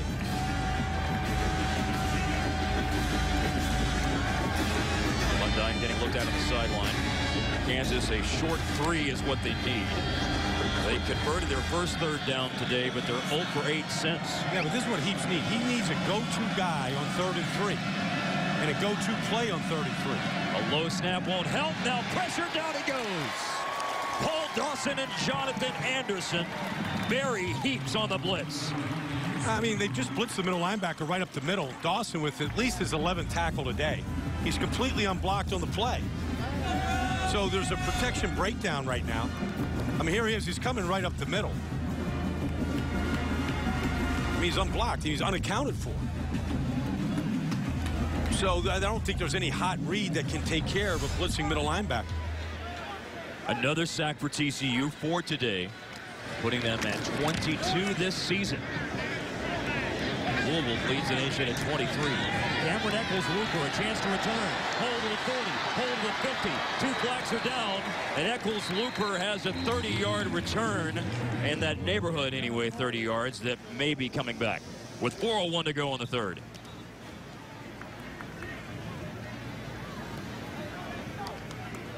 Pardula has some leg, but sometimes he doesn't get great height on the ball. He gets great distance. And so the returner has a chance to take it back. 50 yards on that punt for Pardula, who's second in the nation, 47.5 per kick this year. A junior college transfer. Charlie Weiss was talking him up at Big 12 Media Day in Dallas back in July, Baldy. Well, they had a poor kicking situation a year ago. He brought in 2 junior college transfers. During the return, holding by number 35 of the receiving team. The penalty is 10 yards, and it's first down. Disappointing penalty. The call on Sammy Douglas, and it will negate that return. You weren't shy when you talked to Charlie about their poor special team situation last year. It's better this year. Now TCU, the miscue on special teams. Yeah. Well, you're going to get a hold on the play. It was actually picked up by 2 different officials. So TCU doesn't get quite the same field position that they were going to get. Instead, Catalan will give it a go on a handoff from their own 32. Kansas says the ball came out. It did. They recover. Keon Stowers has recovered it for Kansas. Look at the energy that Kansas defense has. I mean, these turnovers right now, they're just feasting on it. Stowers is the one who knocked it out with 3:54 to go in the third quarter. Looks like Jordan Tavai is the one who got the recovery. Oh, yeah. Yeah, Stowers is the captain, the nose tackle. He puts the big right paw out and strips him. There's the strip, ball's out. And Tavai is, oh yeah, Tavai's just right there. Picks up the loose ball, and that's clean. Hey, guys, I talked to Dave Campbell before the game about how well his defense have been playing, and he said, yeah, they've been playing well, but they can only worry about themselves. Can't worry about the offense. They've got to do their job. Well, today the defense has given this offense every opportunity in the world. They've got to take advantage sooner or later if they're going to have any chance to win this game. It's really on this offense. Now, 5 JC, turnovers. Five takeaways now. I mean, Dave Campo can't expect anything more than that from this defensive group, minus their leading tackler, Ben Heaney, who's not been in there since he got hurt in the first half. Coming into play today, it was a -2 turnover margin for the season for Kansas. They're a +3 today. Brandon Bourbon will run the ball, and somersaults and loses the ball. And it's Paul Dawson with it. Paul Dawson has recovered for TCU. What a game today for Paul Dawson. Well, as soon as you try to jump over a defender, the ball comes away from your body. And that's what Bourbon does. He's going to try to jump over the defender right now. There's the right arm. Now, is any part... The ruling on the field was a fumble recovered by TCU. The previous play is under further review. I mean, there it is. The ball's completely away from his body right now. There it is. Now, is the elbow down first before the ball comes back? Kevon Gamble is the player who upends him. That ball comes loose. I don't think that's going to get overturned, but that's Brandon Bourbon, who doesn't carry the ball very much. Just careless with it, trying to make that leap. That's why they tell backs don't leap, because you can't balance yourself in the air without that ball coming away from your body. Only his 8th rush this season. You're just looking for putting the ball in any playmaker's hands they can, trying to get a play. Did run the ball more the last 2 seasons, 40 carries over the last 2 years at Kansas. There he is jumping. You see the ball's away. Yeah, that ball squirts loose as soon as it comes down. Now, the elbow would put the back or any offensive player down. But when the ball starts moving like that, this should be a fumble and a recovery, clean recovery by TCU. And it would add to the day that Paul Dawson is having 11 tackles, 2.5 for loss. The runner's arm hit before the ball came loose. It's 3rd down at the 34-yard line. Wow. All right. They're saying the ball didn't come loose when that elbow hit. All right. They're saying right now that they're saying before that ball moves that he's officially down. That is the college rule, different than the NFL. In the NFL, they always say, you know, the ground can't cause the fumble, but in that situation it can. College was saying the elbow was down first before the ball came loose. They are in field goal range. Matthew Wyman has hit from 52 yards this year. They're at the 34, 3rd and 7. Heaps is throwing for the end zone. He had a man but could not connect with Josh Ford right along the sideline. Josh Ford had a step on him, but you got to keep the ball in bounds.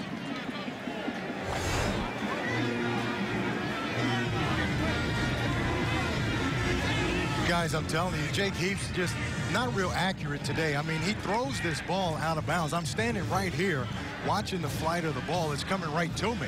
Yeah, and he's got to throw that ball down the field, allow his receiver a chance to go make a play. He makes the receiver drift out of bounds. Just not real accurate throw. Matthew Wyman won the game against Louisiana Tech with a 52-yard field goal, but this 51-yard attempt comes up short.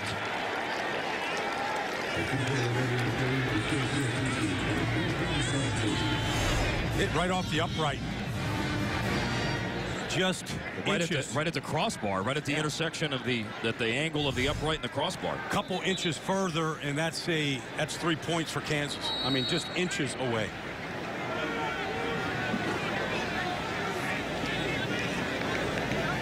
The 5th turnover of the day committed by TCU is not cashed in by Kansas. No.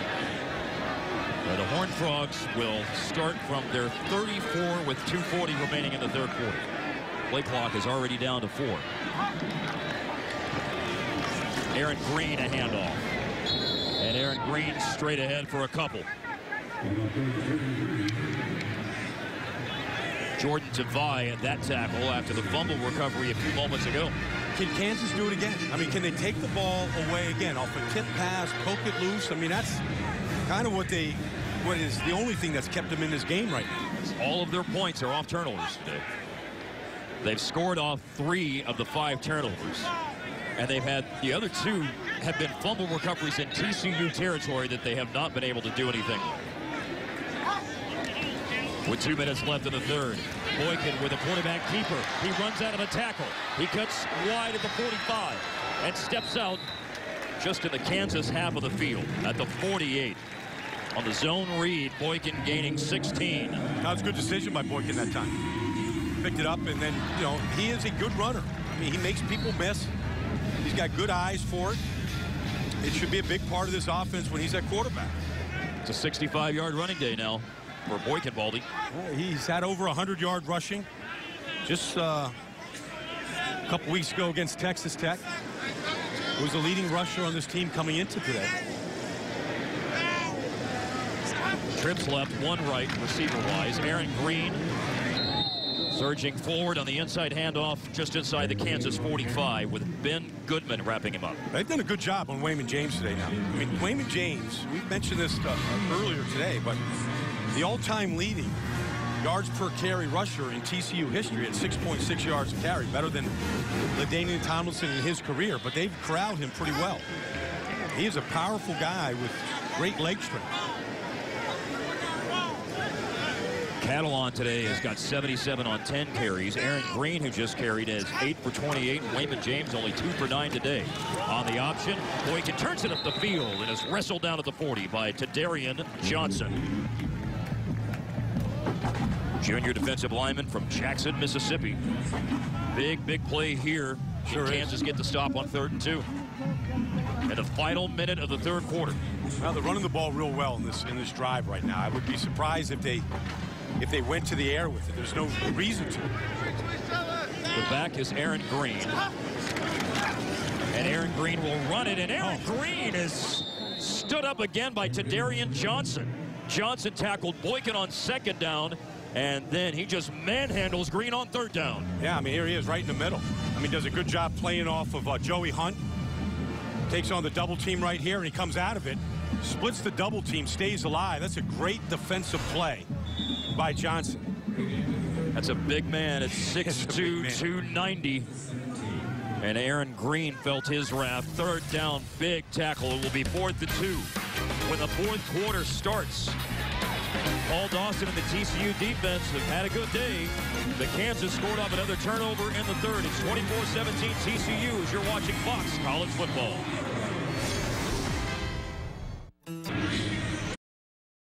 Our Coors Light game summary with the 4th quarter about to start. TCU leads Kansas 24-17. The quarterbacks, Jake Heaps and Trevon Boykin, pretty similar passing numbers. 131 for Heaps, 136 for Boykin. Boykin has 2 picks today. Total yardage-wise, TCU's outgained Kansas 321-166, but as you just circled with the telestrator, 5-2 turnovers for TCU. I mean, it's always the #1 stat in football. The Kansas City Chiefs this year, undefeated there. They lead the league in takeaways, turnover ratio. It's the NFL, it's college, it's high school. It's always that. That's the equalizer.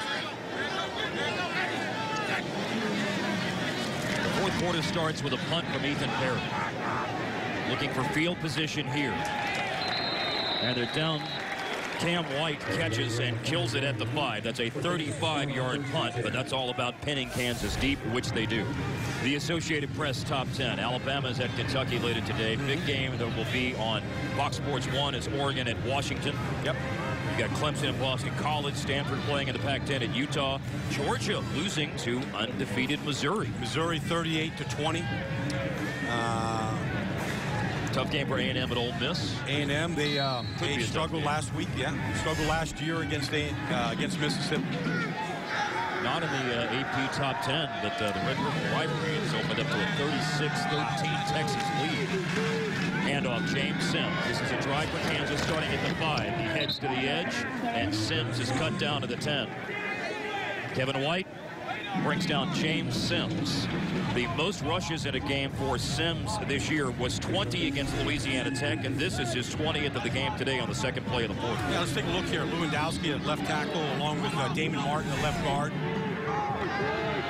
Here's Sims with another run.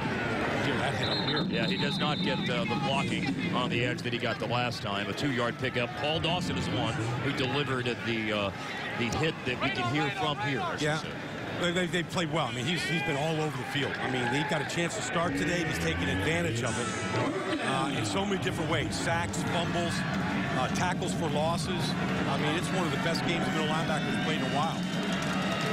Here's a run on 3rd down. Sims slipped, but I think Sims was able to inch forward for the 1st down.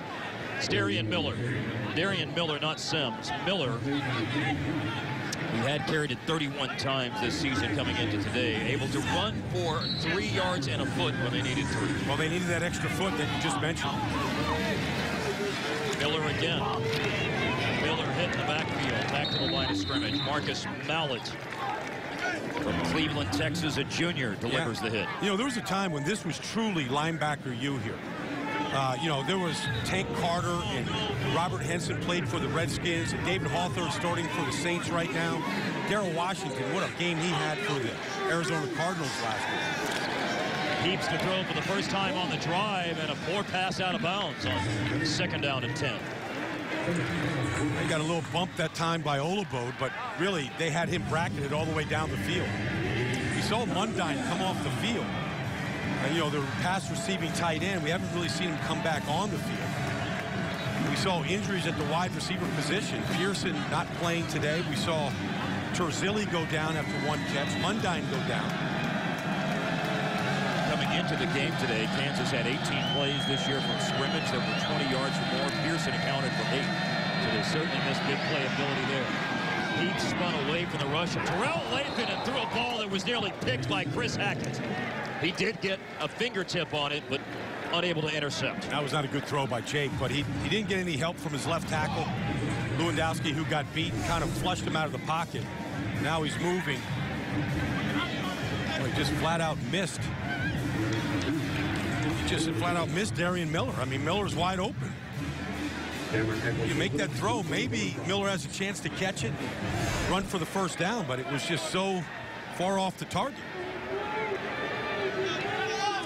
9 of 19 now, the passing day for Jake Heaps. Pardula.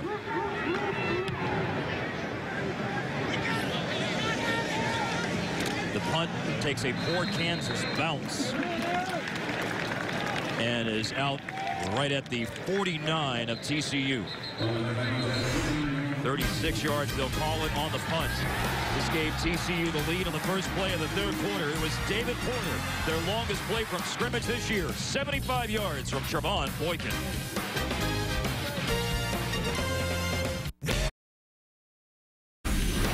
More from the Red River rivalry. Here you see Case McCoy, and he's going to loft a perfect one to Mike Davis, a 38-yard reception. And that makes it 36-13 Longhorns as the 3rd quarter winds down. This one is turning out to maybe surprise some. Surprise. How about shock some people? Let's see what Boykin can do here on 1st down and 10. He was looking to throw and finally is wrapped up by Ja'Cory Shepherd right back near the line of scrimmage. And yes, surprise, shock, pick your verbiage. You know, look, I don't think anybody thought that Oklahoma's offense was a world beater, but to have 13 points up there against a defense that, you know, gave up, I don't know, they fired the defense coordinator after they gave up, I don't know, 500 yards to BYU. Yeah. Manny Diaz out, Greg Robinson in. Good first play here by Kansas defense. Now TCU at their own 48, 2nd and 11. After they lost in non-conference play to Ole Miss to go to 1-2, Mack Brown said the goal was to win the Big 12, and they're poised to start 3-0 if they finish off the 4th quarter against Oklahoma. A run by Catalon, and that takes them into Kansas territory, but only a short gain of 3. Good play by Skylar Miles, who's getting a chance to play a lot here with Ben Heaney out. Good tackle. The Mattress Firm All Access Update. B.J. Catalon, 11 rushes, 80 yards, 1 touchdown today for Catalon. Season high on the ground for Catalon. He's also lost a fumble today. They'll send him in motion here on a 3rd and 8 snap, and Boykin will throw the long ball down the sideline, and it bounces away from Eccles Looper, trying to make a circus catch. Oh, my goodness, he almost did. Dexter Linton was back in coverage. Well, you just saw an example of Boykin's arm. That was 50 yards in the air, and it was a perfect deep shot. Now, Eccles Looper, whose father is the wide receiver coach, he's going to be hurt as he's the slot right here. They got what they wanted. They got one-on-one coverage. Boy, I thought the ball was perfectly thrown. Comes right down on his tailbone there. Juggles it twice. Lent popped it up into the air, and then Eccles Looper. That's just great effort. Could have called some kind of interference there by Linton. Ball's a hot potato. Just couldn't control it coming down, and was coming down out of bounds. That would have been the catch of the year in college football. The talk was that Alabama had it against Georgia State last week. That was pretty good. TCU had a short field to work with. If they go 3 and out, a punt by Ethan Perry is caught. Connor Embry, the fair catch at the 13. 3 and out for TCU. Kansas will have a shot.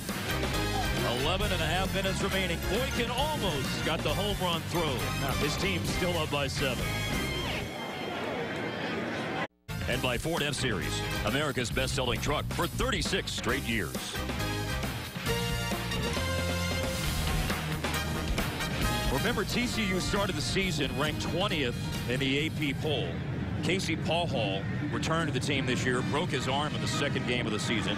Devontae Fields, the defensive newcomer in the Big 12 last year, was suspended at the beginning of the season and only appeared in 3 games. We learned this week he's going to need surgery on an injured foot, and he'll end up with a medical redshirt this year.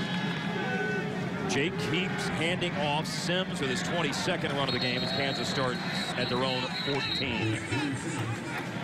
They spent 3 weeks in the poll, TCU did. They lost close game to LSU, close game at Texas Tech. Sandwiched in between was a win against Southeastern Louisiana.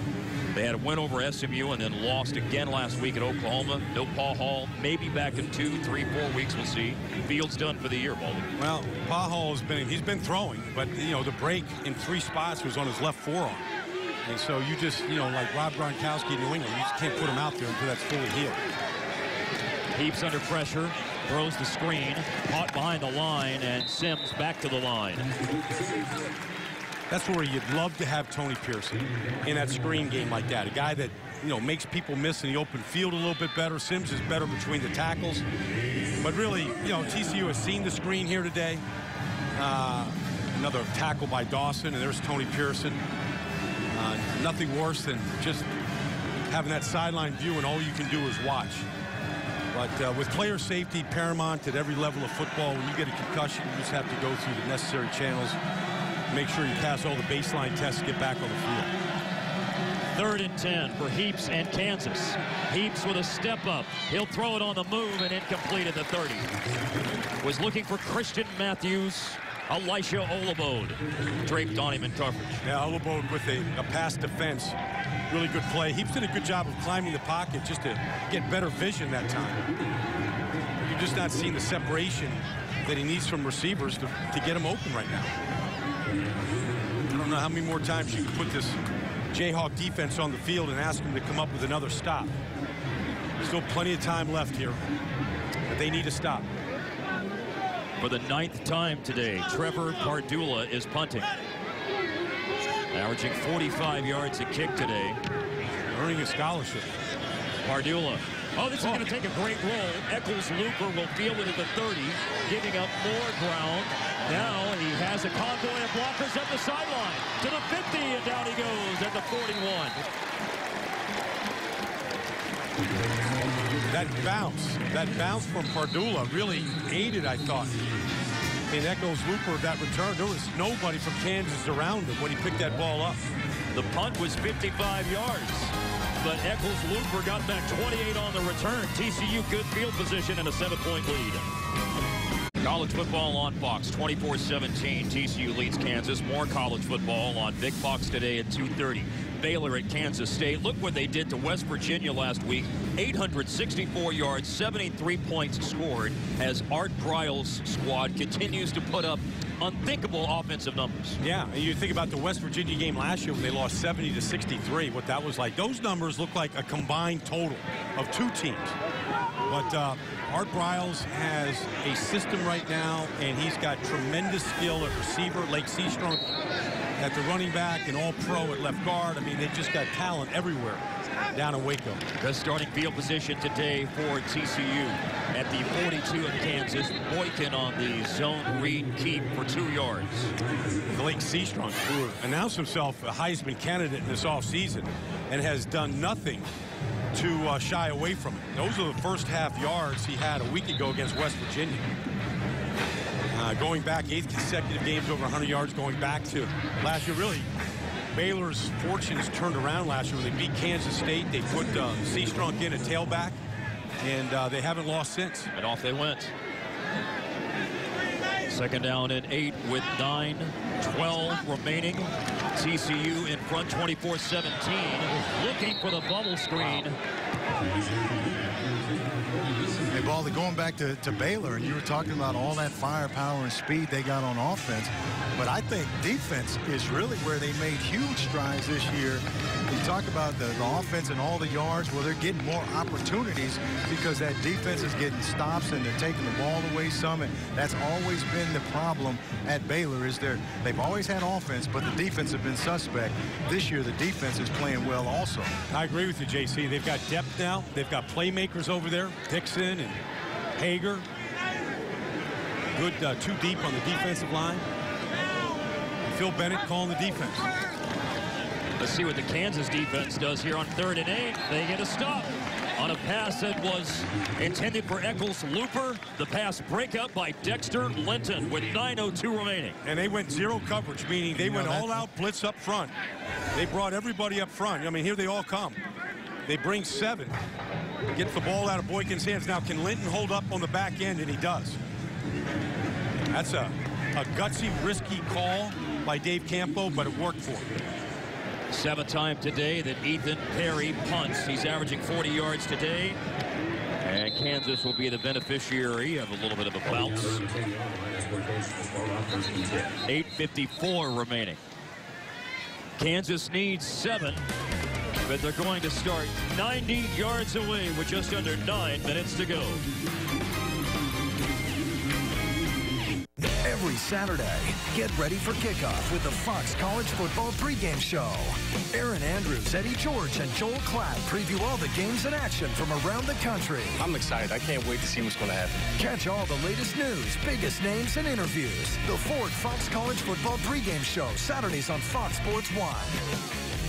Fox Sports 1 is now available on all major cable and satellite providers. To find it, go to foxsports1.com.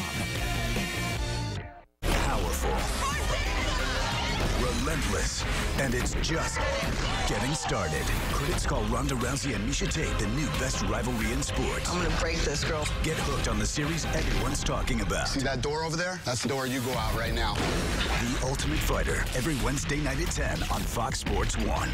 Fox Sports 1 is now available on all major cable and satellite providers. To find it, go to foxsports1.com.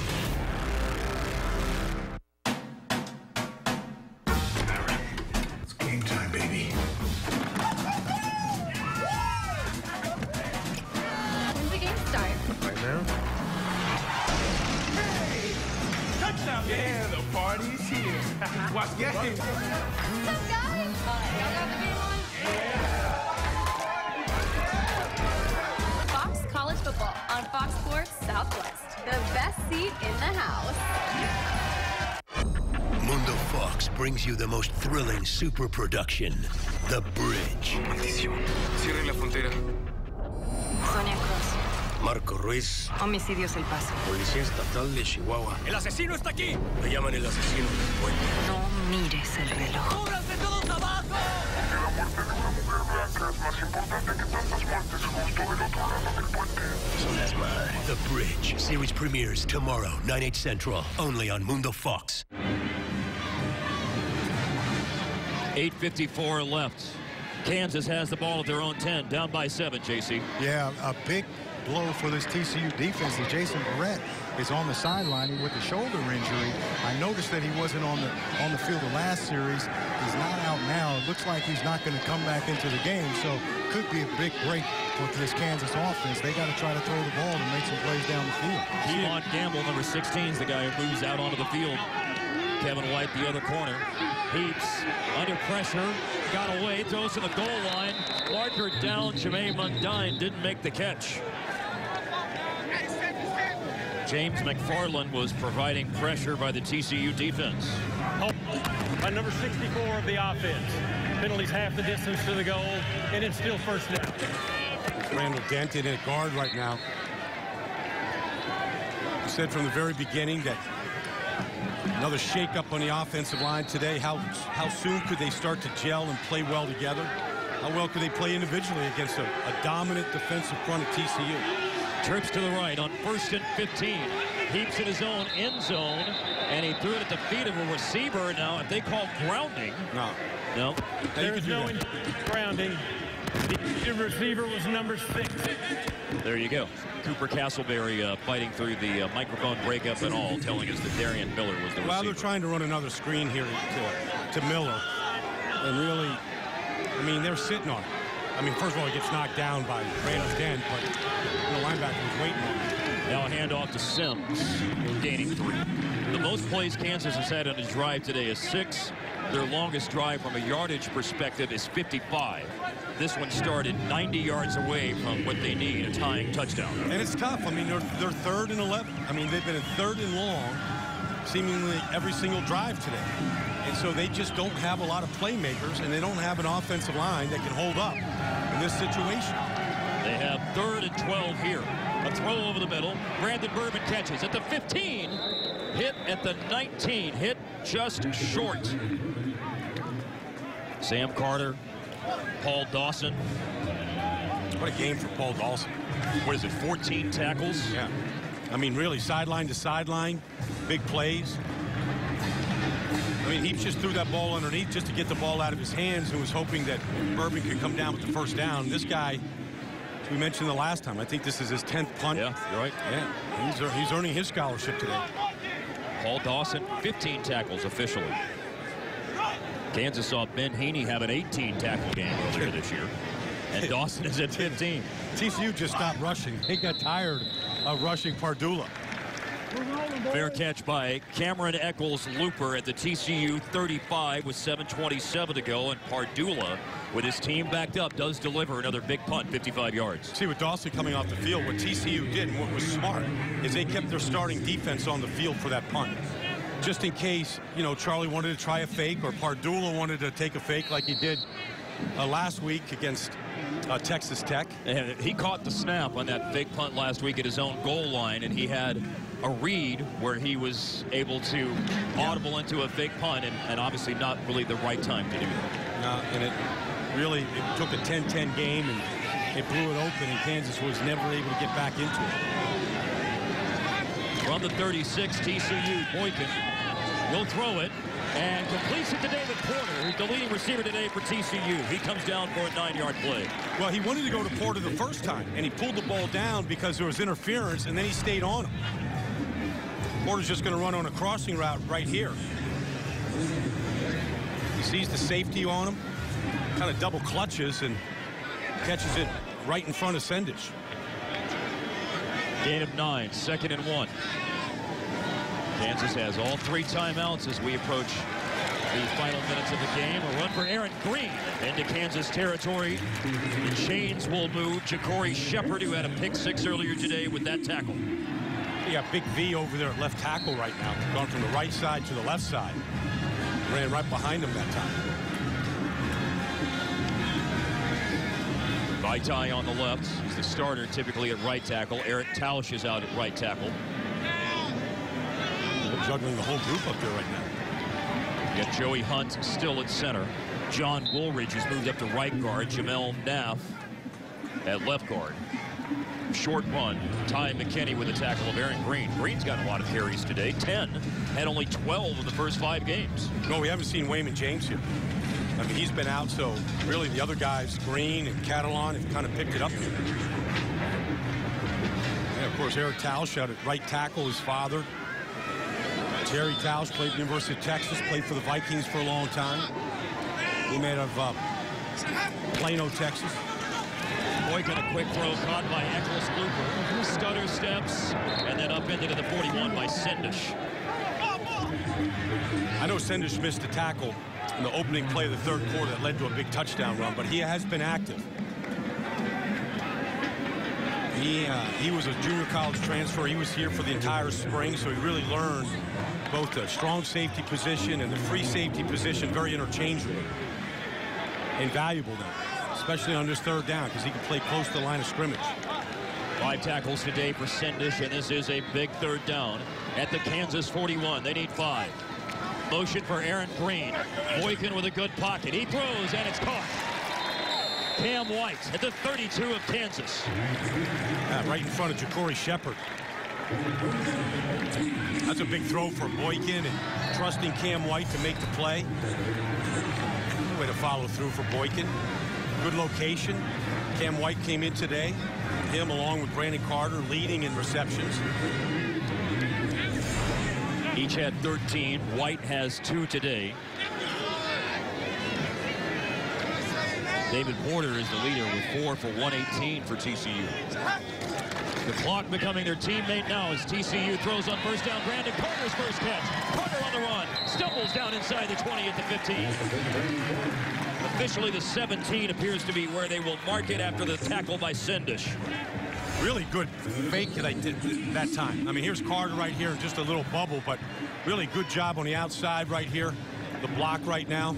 That's what you got to be in this spread, spread offense. Is you got to be a good blocker. So David Porter, who's been their leading receiver, throws a good block for Carter. Guys, also that was a great placement on the throw by Boykin. He throws it up the field so that Carter is catching it moving forward and not having to stop and regather himself. Now a running play for Aaron Green. They snap it at the 17. Jake Love got him low on the tackle at the 15. Some of the goals of Gary Patterson's offense today coming into today's game. They wanted to snap it 75 to 80 times on offense, but only at 59. Now, Jared Anderson told us yesterday that if they have 75-plus plays on offense, it probably means they're converting around 45% on third down. Well, they're not meeting the goals today, but they did say that they want to finish games better. Right now, this is the type of drive that they're finishing on. Very well executed right now, spreading the ball around. And really, it's been the play of Boykin on this drive. Well, they've taken 4 minutes off the clock as Green stutter steps and gave up some ground.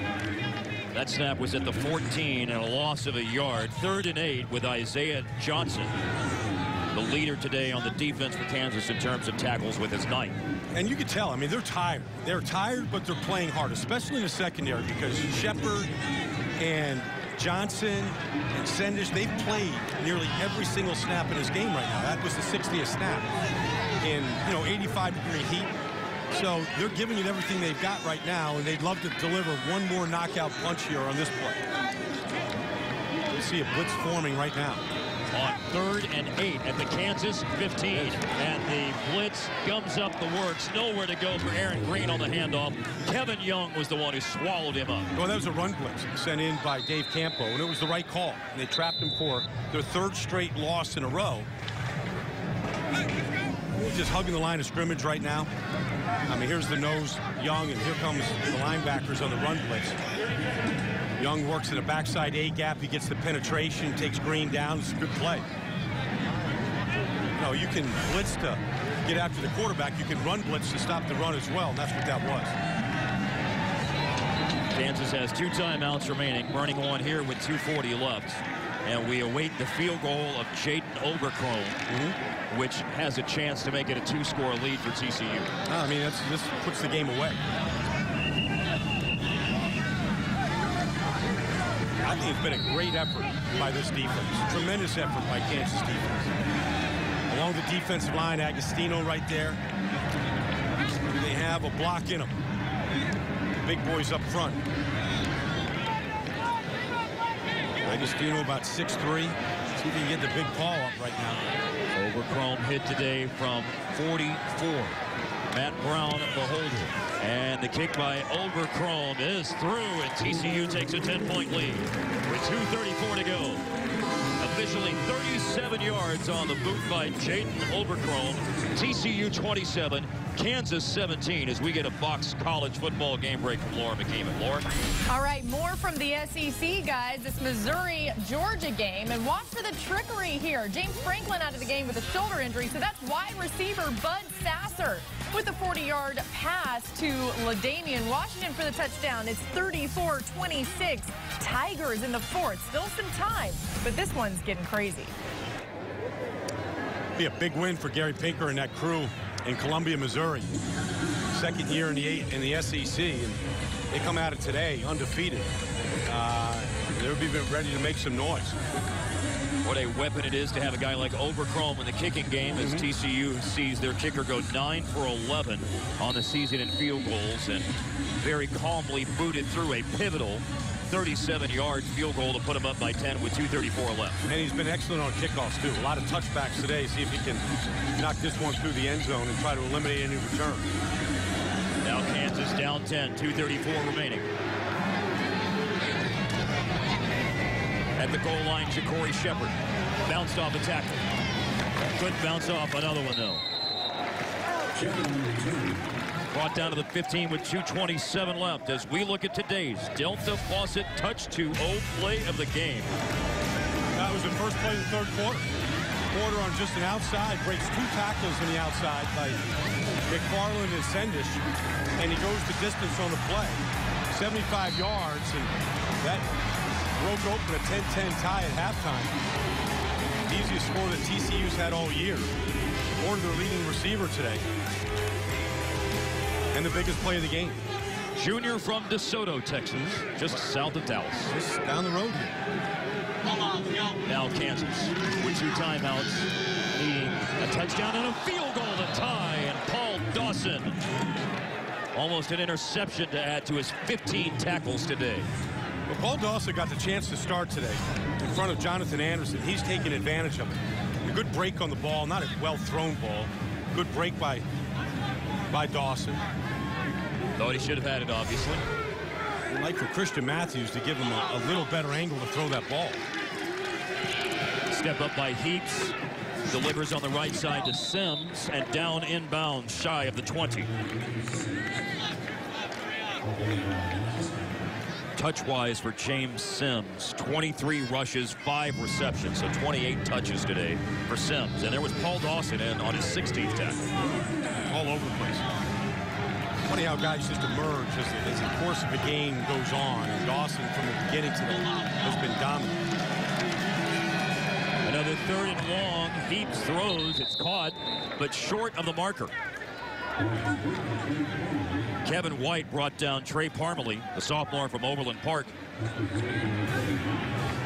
Got to give credit to this defensive line of TCU. I think they've got 4 sacks today, but they've been good against the run. They've rotated 8 guys up front, minus a couple of stars. There's Dawson with penetration. He just blew that play up. 4th and 1, and the last gasp for Kansas ends on Paul Dawson with yet another tackle that will put him at 3.5 tackles for loss today and 17 stops in the game. He just, I mean, whether it's a run blitz call or not from the sidelines, I mean, he just gets this penetration right here, right now. He sees it, he feels it right through the, the left tackle has got to come down to stop his penetration. When he sees it like that, that's just good. I mean, you can, sometimes linebacking play, Mark, is just instincts, where a ball's going to go. Now, if I can get there before the play begins to develop, and you saw tremendous instincts from Dawson today. And interesting to see those instincts from a player who was, at one point in his football career, wide receiver. I know. How about that? Probably wasn't a diva wide receiver. I know that. A run here for B.J. Catalon, and a tough run. Another first down to the Kansas 11. Courtney Arning. 117, there is an injury here for Kansas. Well, we said his name many, many times today. The Whataburger Player of the game, Paul Dawson, number 47 for the TCU defense. Well, you know, on a game that where offense was ugly and there was a lot of turnovers and balls weren't thrown or caught very well, this guy, I mean, from the very beginning today, he's been all over the field. Blitzing, instincts, tackling in the open field, defending passes. I mean, really, you know, I always said this, in a 4-3 defense, you get a middle linebacker that plays fast, that makes your whole defense looks fast. I can't imagine putting him up bigger numbers in a game than what Paul Dawson has done today. I don't know if he's come out. I think he's played every snap today. And again, a converted wide receiver in his days at Skyline High School in Dallas, but there is certainly history here at TCU of Gary Patterson. Tremendous linebackers. Yeah, and recruiting players, Baldy, who necessarily weren't defensive players at high school, but he's turned good athletes into very, very good defensive players here at TCU. He has, Mark, and it's athletes with speed, though. I mean, that's what Dawson has. You can't obviously coach that, but then if you combine a great athlete with instincts, and then you train him, and then you get him to get in the film room and study things here. We're looking at him. Darian Johnson. Darian Johnson had a couple of big plays on defense earlier in the fourth quarter. Yeah, take nothing away from this defense of Kansas. I mean, they've gutted it out. You can't ask for anything more than 5 takeaways in the game to keep your team in the game. And the big man to Darian Johnson being helped off the field here with 1:17 remaining. Well, he's one of those junior college players that, you know, Charlie Weiss went after. Recruited. How many of them? They ended up signing 20. 18 were announced on signing day and added a couple more. They had 20 junior college transfers in the 2013 recruiting class, and 11 of those players, they've lost a couple, and 11 of those players came into today's game on the 2 deep. Yeah, and so Johnson and 2 safeties, I mean, we mentioned a bunch of them. They've come in and had a chance to play right away and contribute right away. What this will be today for TCU is their first Big 12 home win. They went 0-4 last year in their Big 12 home schedule. They still get a chance later this year to play Texas here and West Virginia here. Final minute of the game. JC, we don't see a team turn the ball over 5 times often and survive to win, but TCU's about to do that. Yeah, they sure are. Not real pretty, but a win is a win. And the first conference win, I'm sure they'll take it any way they can get it, but still a lot to work on next week going to Oklahoma State. TCU will go to 3-3. Remember, 6 wins makes you bowl eligible, and TCU has been to a bowl game in 14 of the last 15 seasons. They have some work to do in that regard, but they get their first Big 12 win today. And Charlie Weiss will see his team fall to 2-3, 0-2 now in Big 12 play as Gary Patterson and Charlie Weiss meet here in the final seconds. Take off on a 27-17 win for the TCU Horned Frogs. Gary Patterson's going to take the win. I mean, they've still got a lot of work to do offensively, but you know what? You got a young quarterback. You've got some receivers right now that got to grow up and play better. You know, you can take development as long as you're winning games, and so that's what they got to do. I mean, Trevon Boykin had a good football game today. 27-17, the final. TCU wins. Let's get some thoughts quickly from J.C. Pearson with Gary Patterson. Coach Patterson, big win, first conference win. Probably not the way you drew it up, but a win is a win. Well, I was worried all motion. You had the SMU, then you had Oklahoma. We didn't practice a lot on the motion. You can't turn the ball over and score points on their defense, but you found a way to get through one. We got ourselves back to 3-3, and now you got Oklahoma State. So we're going to take it either way we do it. We got to keep getting better, but I'm happy. Absolutely. Defensively, Paul Dawson, fantastic game for you today. Well, we've been waiting on Paul. He's a guy that can really play. But assignment-wise, we haven't been doing what we needed to do.